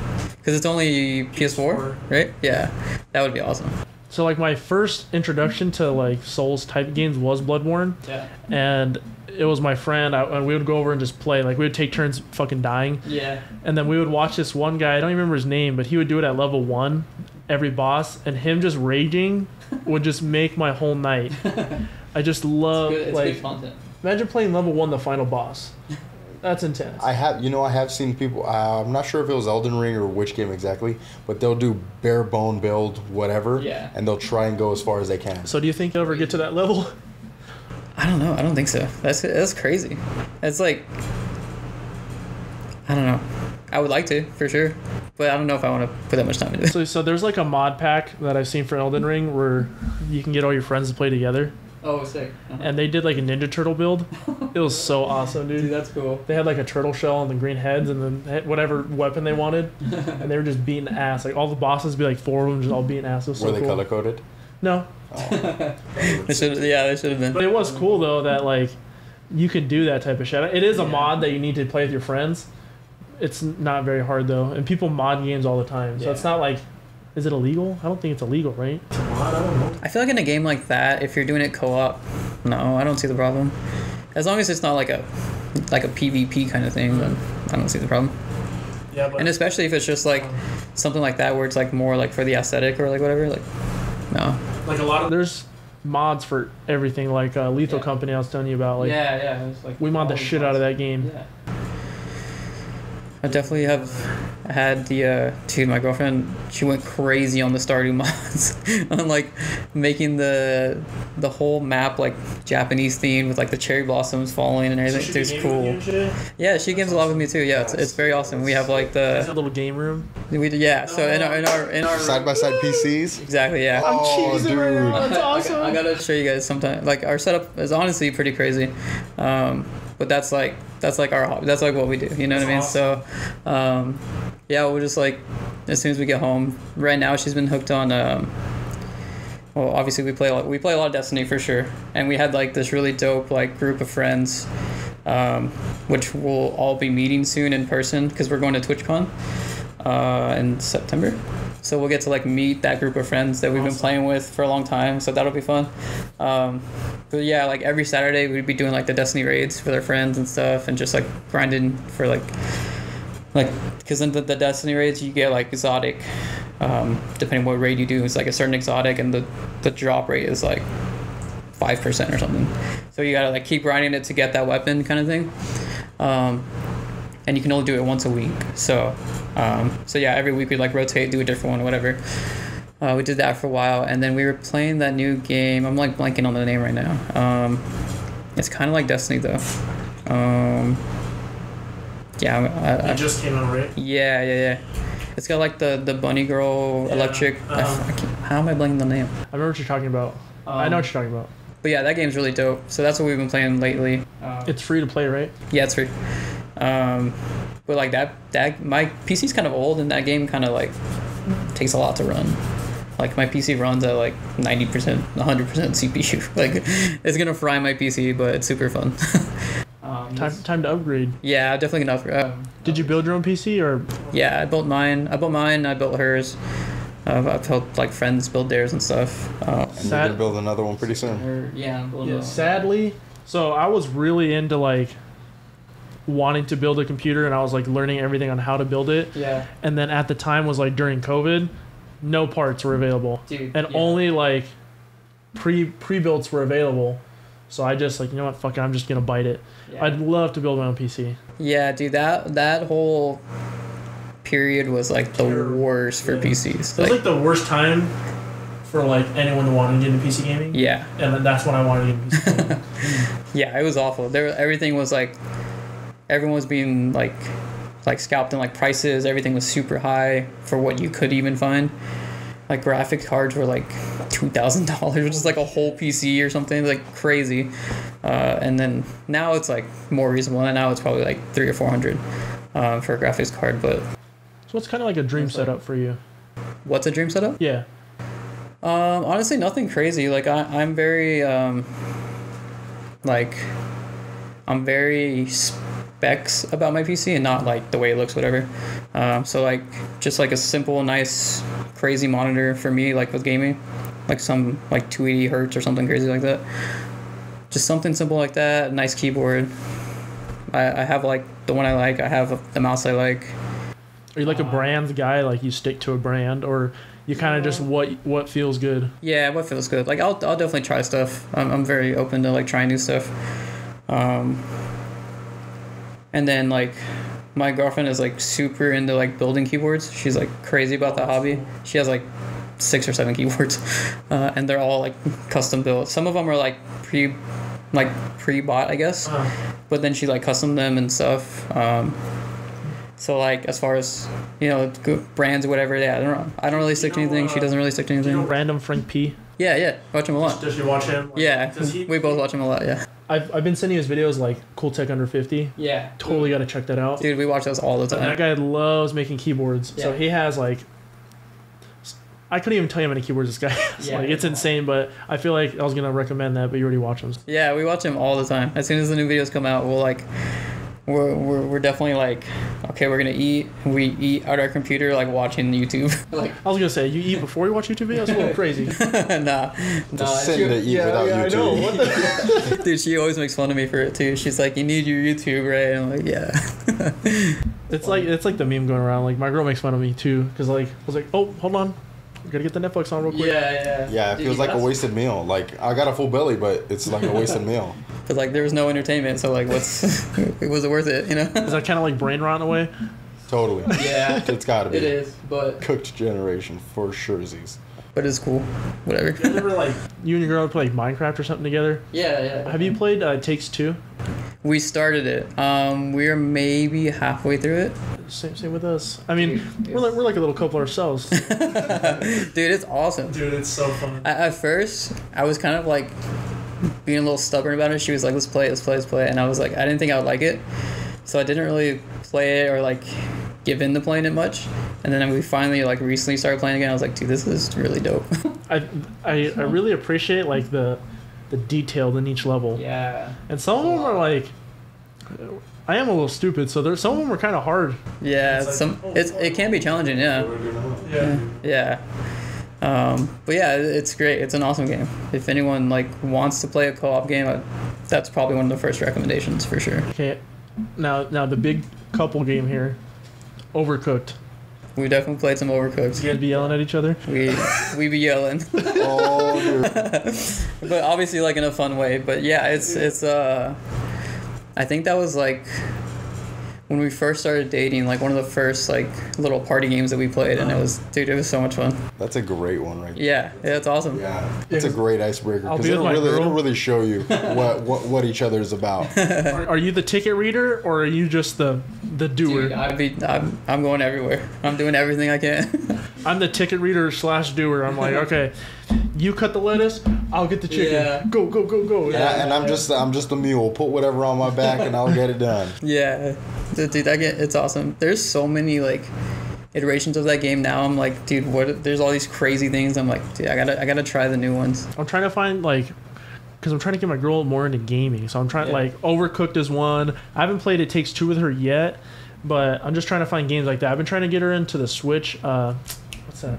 Animal Crossing. Animal Crossing. Yeah, Animal Crossing is awesome. Yeah, me and my girlfriend, same thing. Put like, I think I have like 300 hours in Animal Crossing. We got like the crazy island. Yeah, so I just bought it. I just want to let her play it because she plays games like that on her phone. Oh yeah. So I'll be like, you just take the Switch and just go to town. Like perfect game for that. Perfect game. It's there's like this whole market thing where you like, it's called Nookazon, and it's like Amazon for Animal Crossing trading. Dude, me and Evelyn got super into that at one point, and we're like, okay, we're gonna like get all the items we want on there, get all the villagers we want, because there's like trading or whatever on there. So you can like offer something and then they'll give you whatever. And there's also like, there's like a lot of bots on there. So they'll bot like and mod like 2 million coins or whatever. And then, because like the money in that game is pretty hard to come by. You gotta like really like farm for it or like whatever, sell stuff. So they'll have like their island, you go visit their island, and there's like hundreds of money bags. And you just like take as much as you can. So we definitely stocked up on that and just went crazy like designing our places. It was awesome. And how in detail can you get in that game? It's, you can get pretty detailed for sure. Like there's definitely some limitations, especially with like for example, the DLC, she has it and I don't, so she can like no matter what villager she has, she can like custom the house.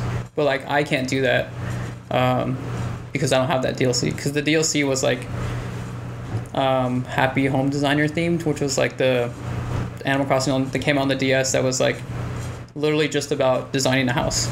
So they kind of incorporated that with the new one. And yeah, so she has it, so she's like can customize it a lot more than I can. And then as far as like the standard version of the game, you can do a lot for sure, especially if you get all the what takes time is getting all like the little crafting cards or whatever to learn how to do it. So once you learn all like the recipes or whatever, like then you can go crazy. It takes a while though, for sure. So you really gotta grind that game. Yeah, you gotta grind it for sure. If you want it to be like to that extent, you gotta grind it. But I think it's a fun grind. It's a chill grind, and it's nice to like kill time on. Honestly, I love me a chill grind. Yeah, it's not nothing crazy. It's you plan your days. The other thing that limits you is like the game goes by real days. So like you have to like if you want to keep progressing ahead, you have to like time travel, which is like there's like in the Animal Crossing like community whatever, there's like okay, you time travel or like you don't time travel. There's like those kind of people. And they'll be like, you change the date and time on your Switch. So you go into the settings and like change it and then restart the game, load the game up again. And if you put it like, I don't know, like April, right? You'll get the cherry blossoms in the game because it's like cherry blossom season in Japan. So, yeah, you can like trick it like that, I guess. And is that like frowned upon? Some people, so it's like some people are like, no, it's cool, and then some people are like, it's not So are you a legit. time traveler? Yeah.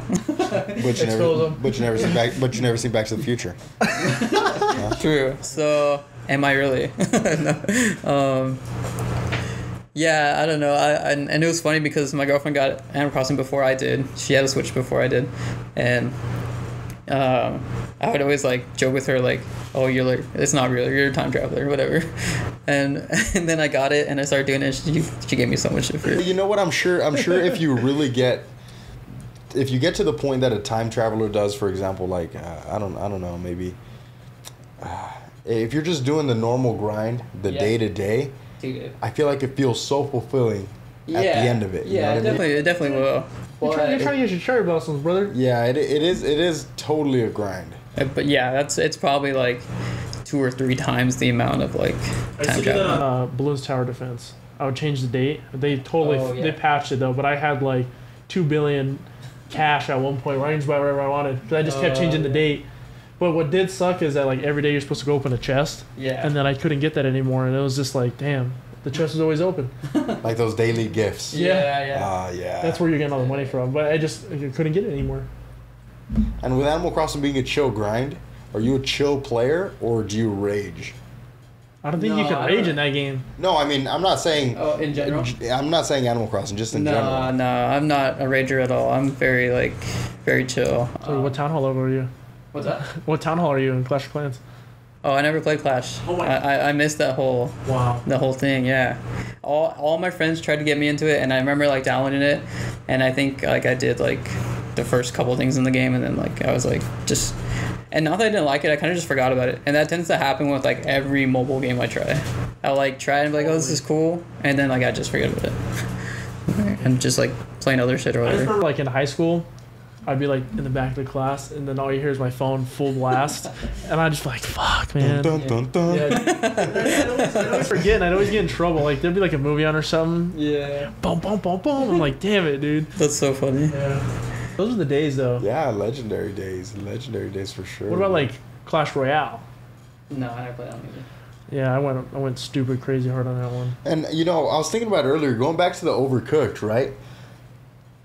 That all stems from, I used to be a real big gamer on my laptop when I was a kid, and going on like the specific site, Play Hub, right? That's what it was called. I was on the hub long ago. Play Hub, that's the hub. Or both. But I would always play these games where, similar to Overcooked, you'd get these orders. It would be for either like hot dogs in New York, or I'd be making pizzas in Italy. Or like the cartoon looking ones. Yeah. I know what you're talking about. And I think that's where that stemmed from. You know? Yeah, it probably Cool did. Math Games was the spot. Classic. Cool Math Games. And you Cool played Math that Games. cube one. Oh, that game was Bloxors. awesome. Yeah, Dude, I used to play all that stuff too, like in school, and like a lot of old school RuneScape. And then the one I played more than anything was Maple Story. Do you guys know about that? No. Maple Story is like an old 2D MMO, and it's like got like little anime graphics or whatever. But yeah, it came out like around the same time RuneScape did, and everyone would be playing like RuneScape, and I was like, something about Maple Story kept me in, and I still play it to this day. I got you for that. It's super grind. It's probably the most grinding game I've ever played, for sure. I remember in high school, someone figured out a way to get Halo 2 on the library computers, and we'd be playing with the little red mouse. It was that's a grind. But it'll be local play, so it'd be like 10 of us playing against each other. It was so fun. Yeah. Dude, I got to figure out how to do that in my detailing class at school. Those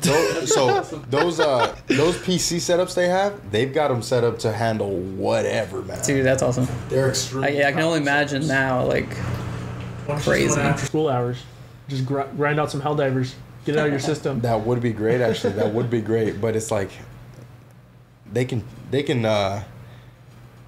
click on anybody's screen to see what they're looking at. Yeah, true. So I'm just kidding.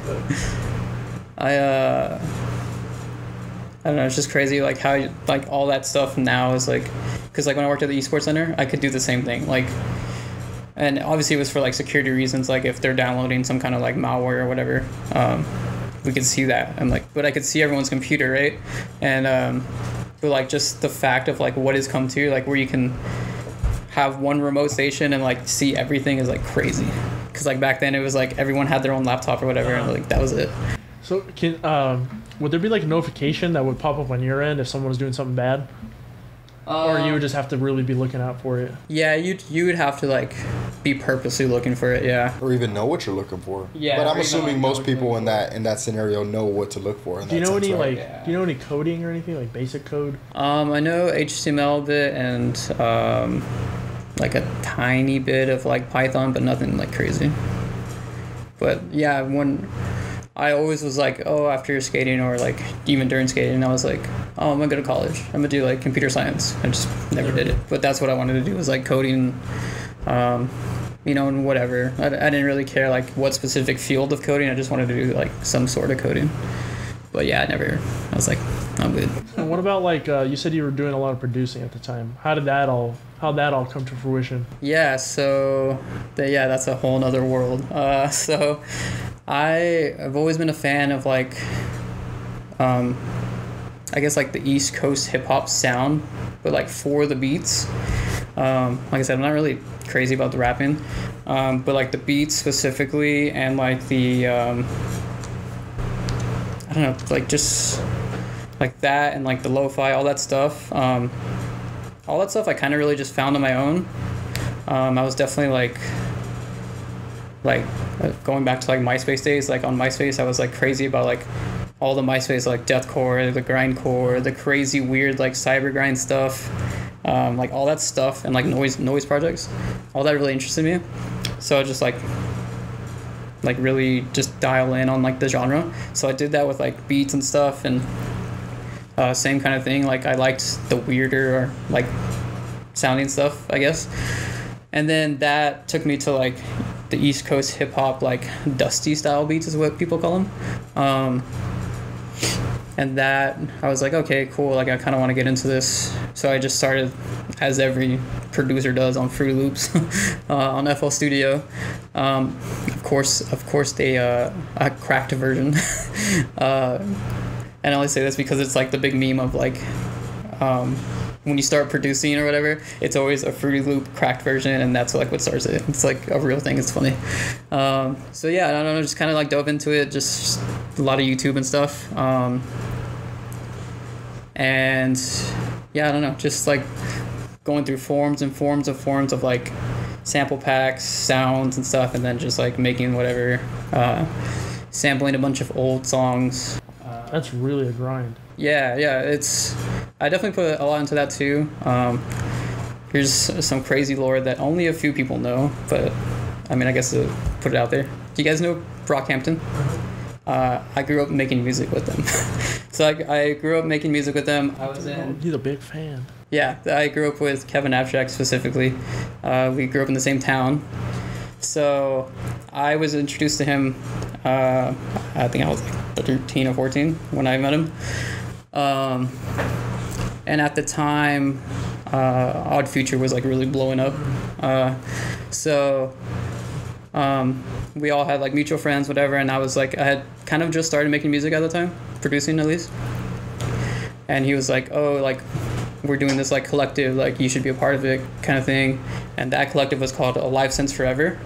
And that is the whole group that is now Brockhampton. So like all the boy band members were all in that group as well. So like he wanted it to be like Odd Future, and he knew how good I was at skating, and Odd Future at the time had a lot of like incorporating skating into their stuff. So he was like, oh, that's like perfect, we can like bring you in and like do like skate content or whatever, and then, you know, make beats, whatever, like all that kind of stuff. So I got to like hanging out with them all the time, and a lot of the guys were from like all over the world. So everyone met on the forum Kanye to the, which is just like a forum about producing and music and stuff like that. It wasn't super Kanye focused, even though it says it in the name. But yeah, so that's how the whole Brockhampton group met, was like through that forum. And then we started like, I guess, kind of putting out the Alive Since Forever collective stuff. It kind of started getting traction. And then we did South by Southwest. Are you guys familiar with that? South by Southwest. It's every spring break in Austin, Texas, and it's like one of the biggest like music festivals, and it's like a week long. But it's like it's not a traditional music festival. It's like Austin is a very music heavy city, so every single venue, and there's like seriously probably like 50 venues or something. They're all doing like their showcases, their all day free events with like artists, and that's like a really, really good way to get known in like music and, you know, Texas, whatever. And of course every kind of genre they had there. So yeah, we did that, and that was the first time we all met in person. We all hung out together. Yeah, and then from there just kept going, and I slowly like faded out of that, just for like skating and just like doing other stuff, whatever. So by the time it became Brockhampton, I was like no longer part of it. But that's always very cool to look back on. And like some of my first shows, there's another project that I had, which was it's called Data Fix, and I've been doing that for like over 10 years, and that is music made with Game Boys. It used like an actual Game Boy, and there's a modded cartridge that goes inside, and it brings up like a sequencer and a tracker. So like I go in there, make instruments, and do all that. That's the secret lore to the Game Boy tattoo.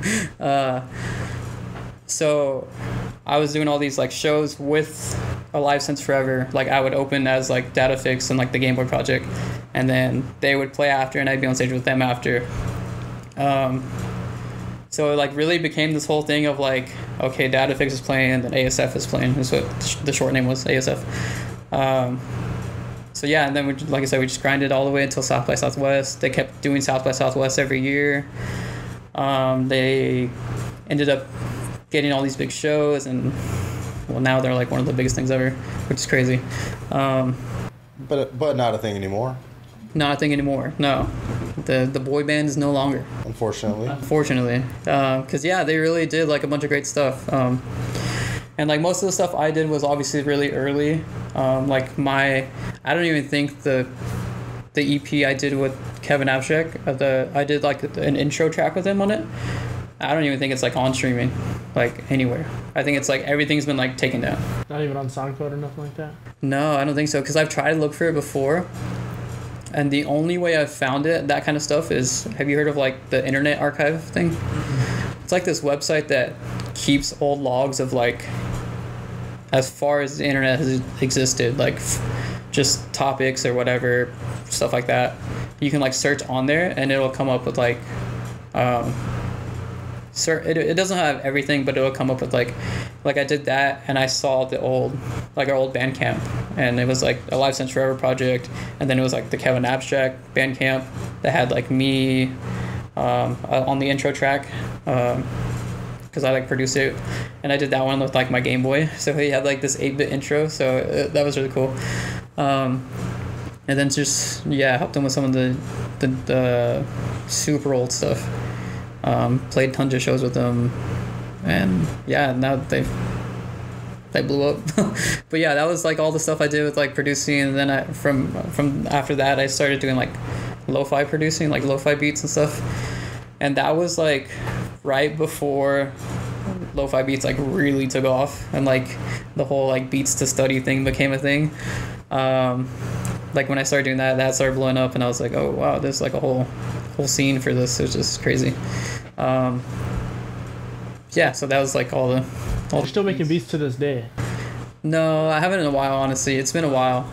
That and the Game Boy project, I've kind of like, every time I show someone my Game Boy project, they're always like, dude, you should keep doing shows. You should keep doing this. Because like, I played a lot of cool stuff. Like I got to play South by Southwest myself with my Game Boy project. And like playing South by Southwest in Texas, like if you're from Texas, it's kind of like a big deal thing.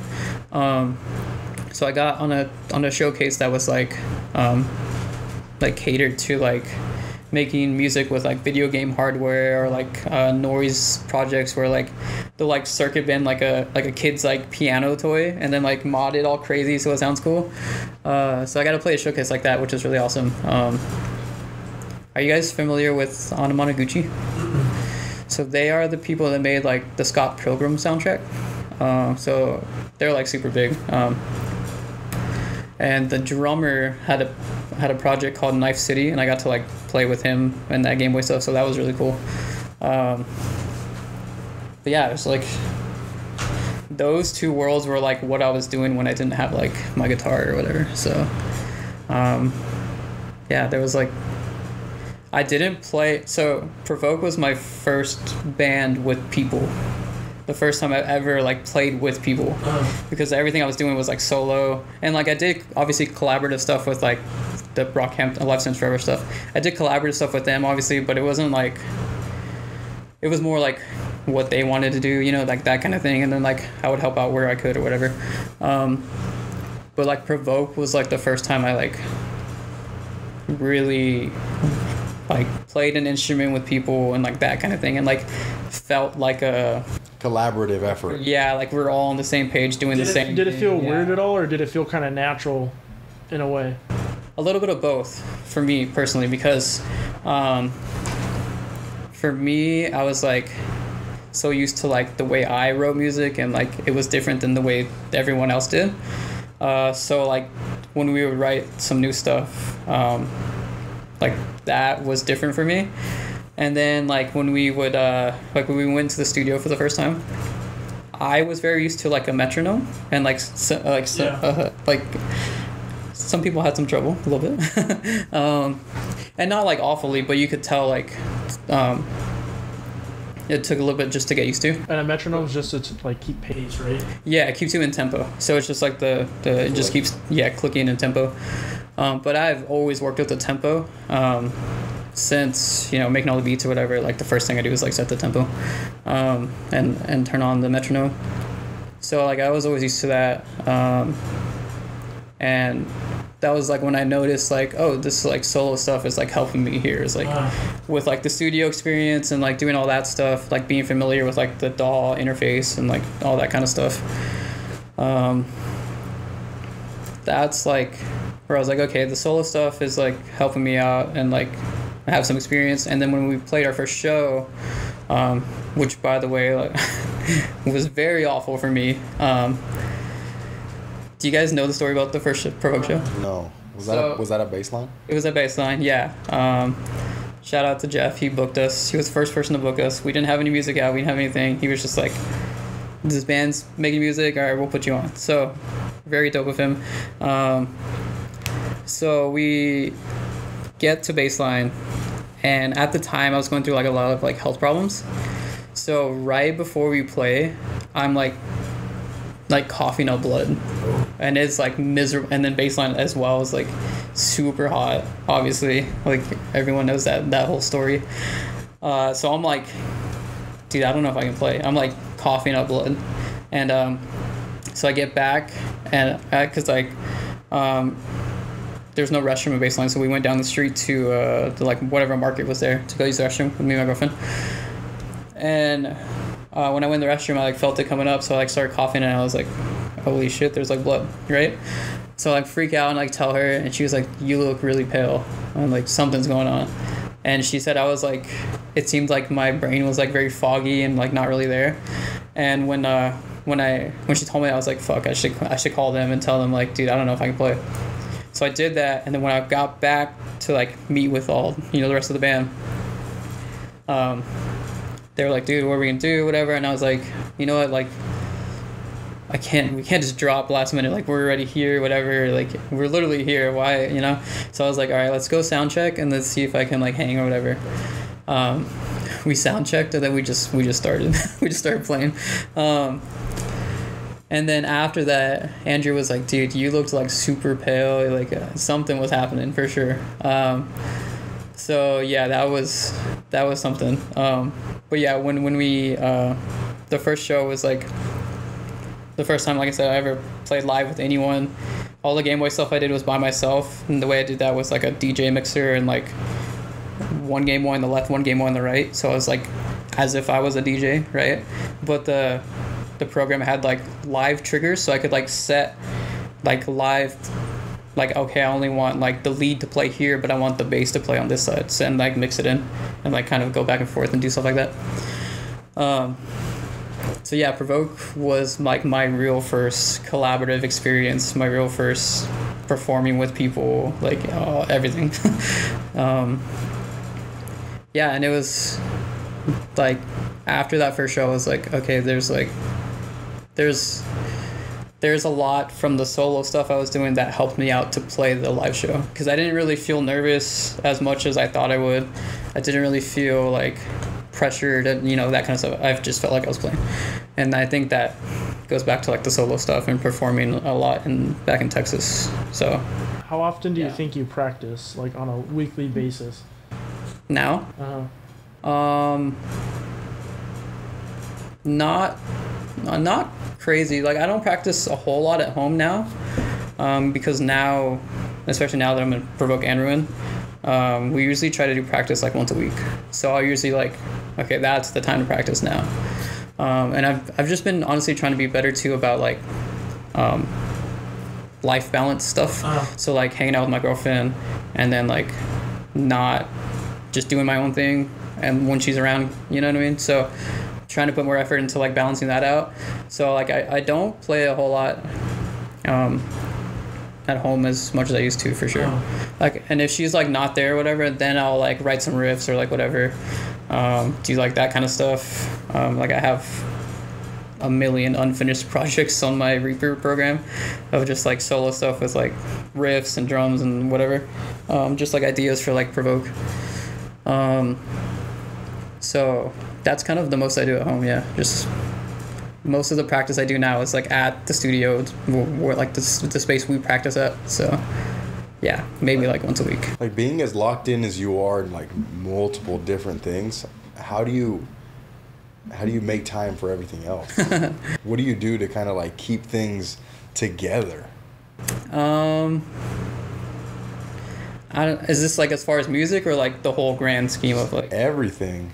Because obviously, you know, when you're as locked in as you are, you got to dedicate tons of hours to these things, right? Yeah. And those hours that you're dedicating to those takes away from other things, and it's like, how do you know, what is there anything that you do specifically to kind of keep it all together, keep everything?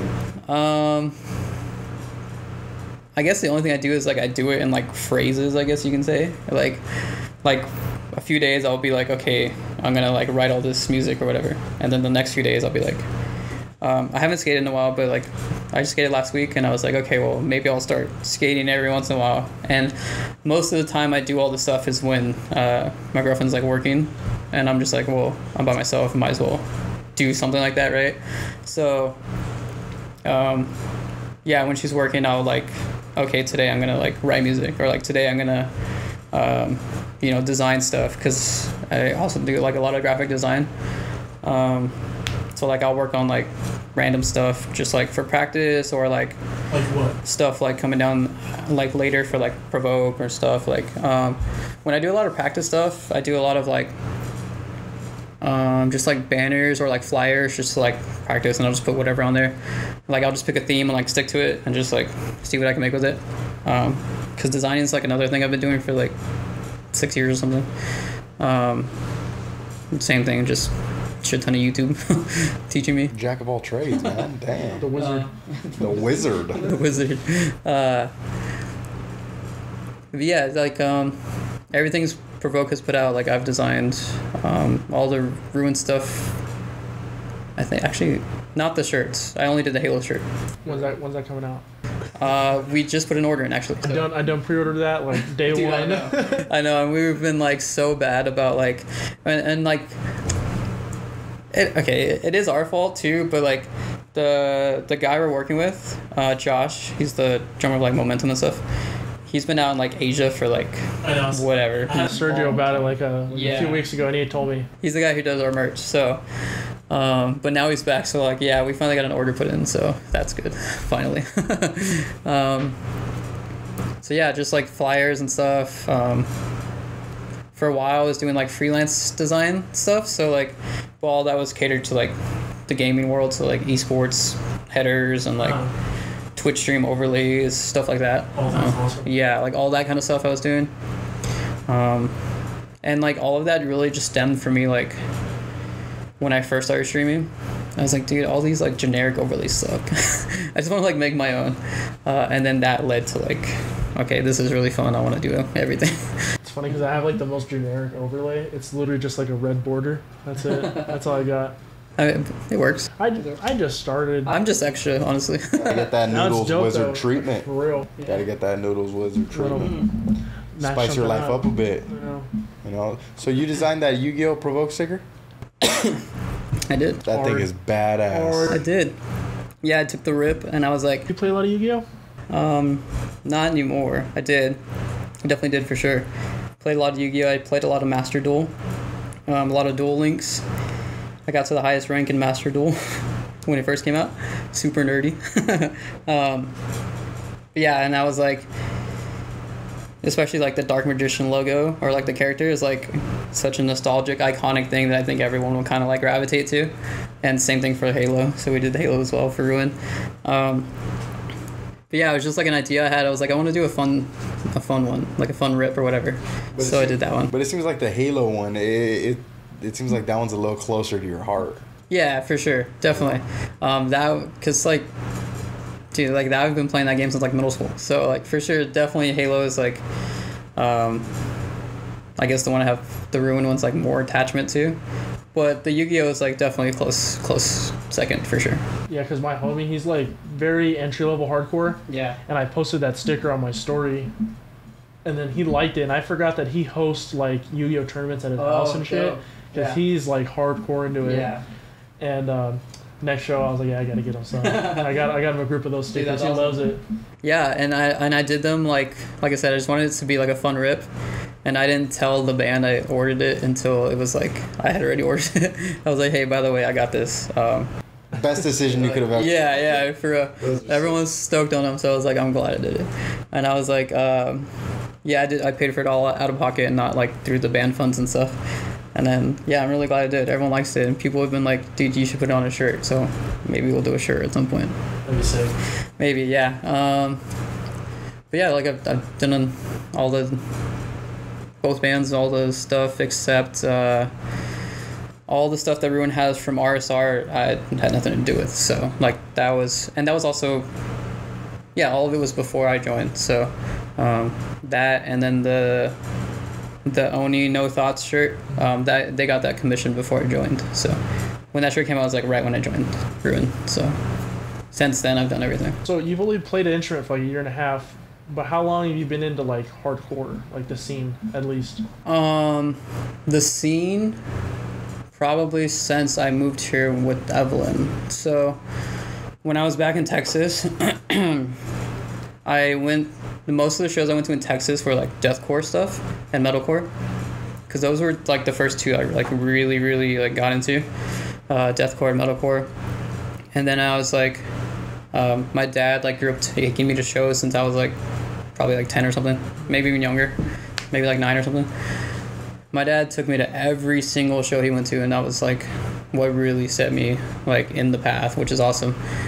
He took me to like every like old new metal band I've probably seen. He's like super into that, which is very cool, because that path set me into like first like the deathcore and metalcore stuff, and then I got introduced to like Hatebreed, and I was like, dude, this is just breakdowns the whole time. This is awesome. So your dad planted the seed. He did, yeah, for sure. Yeah, my mom didn't really like she like liked it, she would listen to it, but like if I was in my mom's car, if it was like, this is probably where the other side comes from. It was like hip hop stuff or like whatever, which is probably where that comes from. She liked a lot of like the oldie stuff, and she like gravitated to all that stuff. And then I was like, I'd always like hang out with my dad, so when I got in his car or whatever, just hanging out at the house, it was always, my dad's like a big collector, so he had like binders and binders of like old, like, you know, all the old classic stuff like Korn, Slipknot, obviously, like Seven Dust, yeah, just all the old new metal stuff. And like I would just like pull a CD and play it, and like, yeah, that set me on the path. And then I got into what was after that? I got into like metalcore, deathcore, and then got into hardcore from exposure to like Hatebreed, because I saw them a few times at like festivals my dad took me to. At the time was like, that was when like Hatebreed was like really blowing up, so they were playing like every fest, and I was like, this is dope. Like I really want to like hear more of this. So I got into it around that time of like when all that was happening, probably like 2010, something like that. But then I wasn't really like in the hardcore scene like in my hometown at all.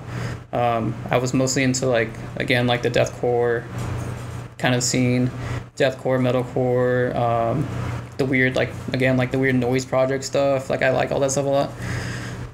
And then from there, I didn't really get into the scene again until I moved out here, which was right at the start of COVID. Like I moved here as everything was like shutting down. So like I was like, oh cool, I'm in California, and then everything was like so like my first experiences in California was like sitting at home. But yeah, and then my girlfriend, she's always been into like heavy stuff too, so she's always liked going to shows or whatever. So we went to program, and after that program show I was like, okay, this is dope, because we went to the program show not knowing a single band. We were like, okay, let's dig into the local scene, hardcore scene. It was like a straight edge night at program. Awesome. It was awesome. Yeah, and I'm not straight edge or anything, but like seeing what it was and experiencing, like, you can tell like the community was all together. You could tell like everyone was passionate. I was like, this is dope. So yeah, we just went to for us at the time was a random show. We didn't know any of the bands. We just showed up at program. We knew about program, so we just showed up. And that night we saw Major Pain. We saw Godhead, Back to Godhead. We saw who else played that? There was like 2 other bands. I'm like totally blanking on the other bands. But yeah, after that I was like, okay, we want to be a part of this. And then we kept going to shows and shows and shows. So now it's been like probably 2 years. Yeah, and then the entire 2 years, well, I guess a year, we went like to shows consistently for like a year. And me and her are like very like, we do our own thing together kind of thing. We don't really like go out and like talk to people. We both just don't like bugging people, you know what I mean?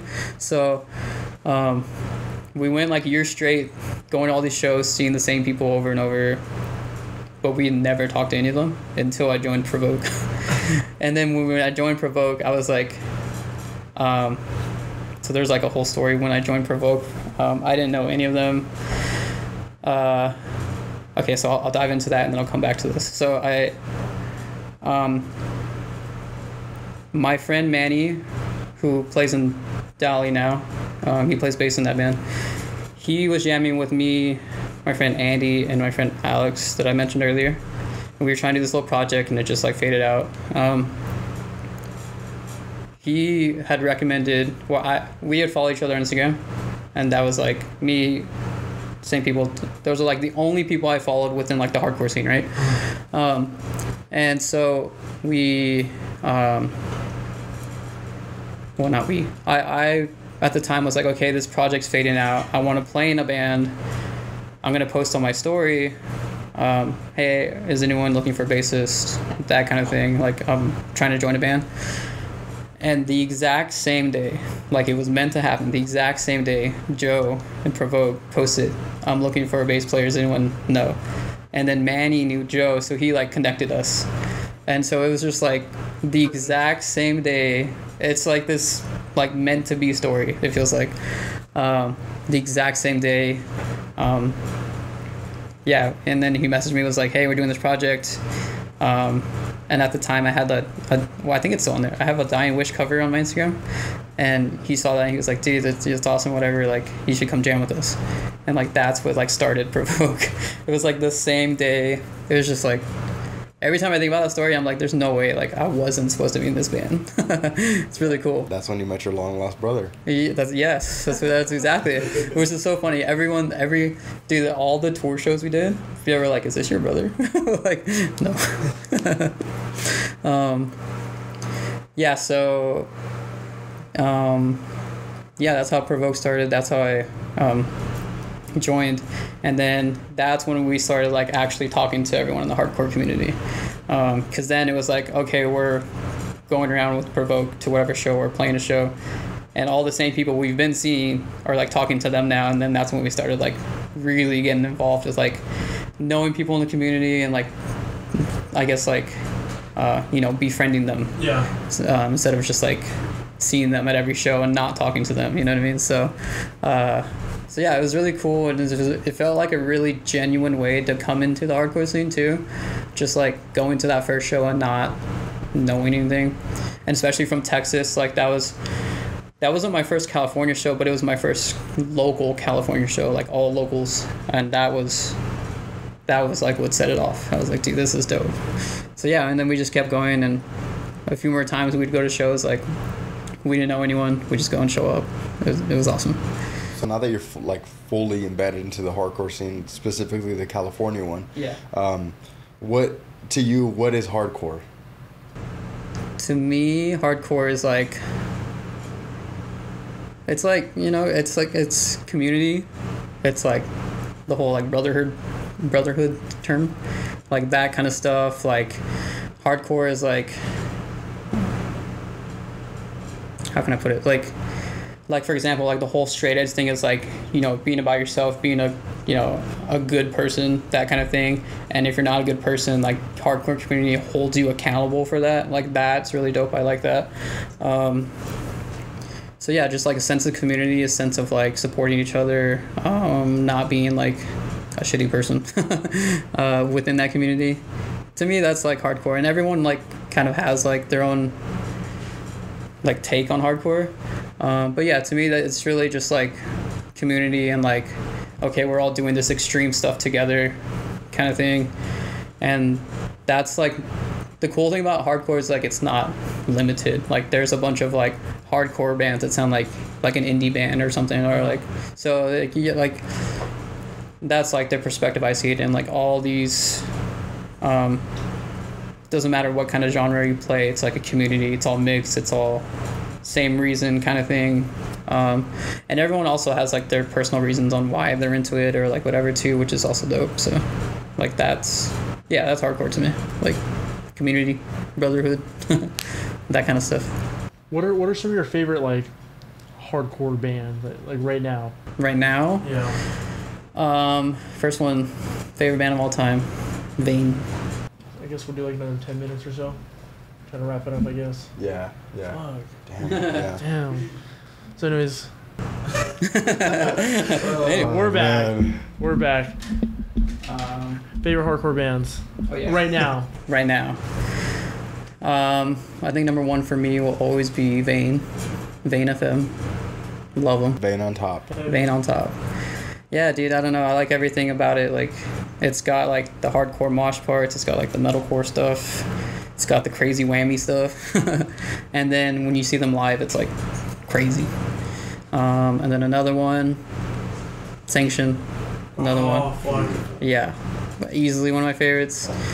How many should I do? Should I do 5? We'll do 5. Okay. Wait, is this going in order from 1 to 5? That could be, yeah. So Vane number 1, Okay. Sanction number 2. Okay. It's gonna make it a lot harder. Yeah, it is. Yeah, now I got to actually think. For sure, Vane's at number 1. We can reorder. Another one for me is definitely. Damn, now it is harder. Harm's Way. I like Harm's Way a lot. Harm's Way is an awesome band because, well, for a lot of reasons, but like the tones are great. I love the tones. It's like HM2 without being HM2, even though they did HM2 before, like the pedals they use. And then like, it's not always mosh parts, but it's like they feel like well-written songs, which is really dope. I like that. So Harm's Way 3. Yeah, no, 2. damn. That's tough. Okay, I'll put Harm's Way 3. Harm's Way 3. Some of the newer stuff, Balmora, probably number 4. I put number 4 there. Eldon Mosh. Eldon Mosh. Yeah, dude. Can't beat it. And then I'll go older, traditional stuff. Like, I mean, it's got to be Hatebreed. Hatebreed has to be on there because that's like the one that I heard that was like set me on the. Okay, what about like an honorable mention? An honorable mention for hardcore. Let's see.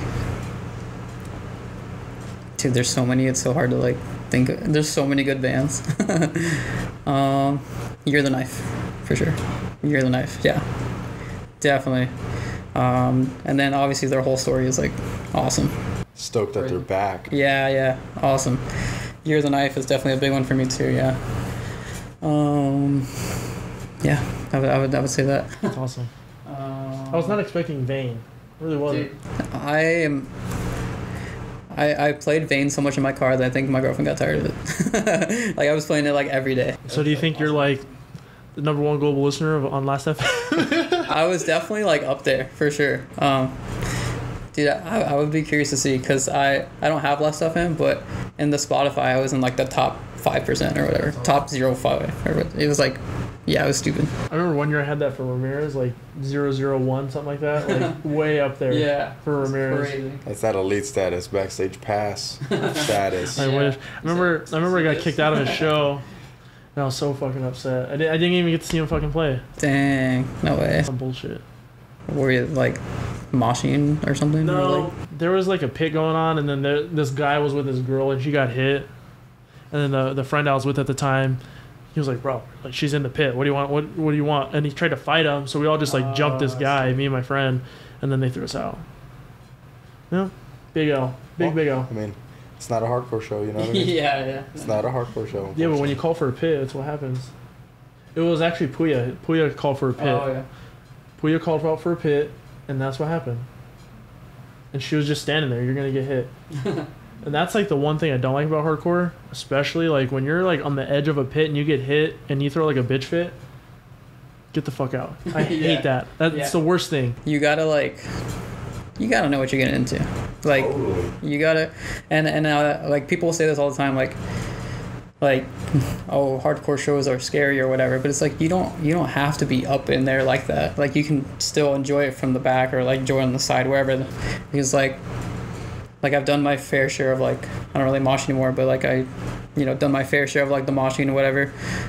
But like at the same time, like most of the shows I go with my girlfriend, so it's like she doesn't want to get hit, you know what I mean? So like we can still enjoy and experience it all from like either like near the pit or like whatever, and like at the same time we know what we're getting into. So like if it gets pushed back or like whatever, like it's not a big deal. I enjoy watching people's mosh, so I really like to get up in there. Yeah.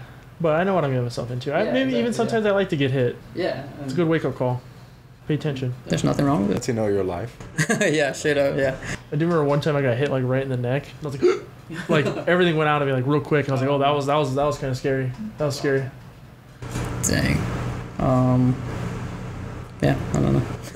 Yeah, I guess we'll wrap it up. Yeah. Yeah, before this thing definitely calls it quits.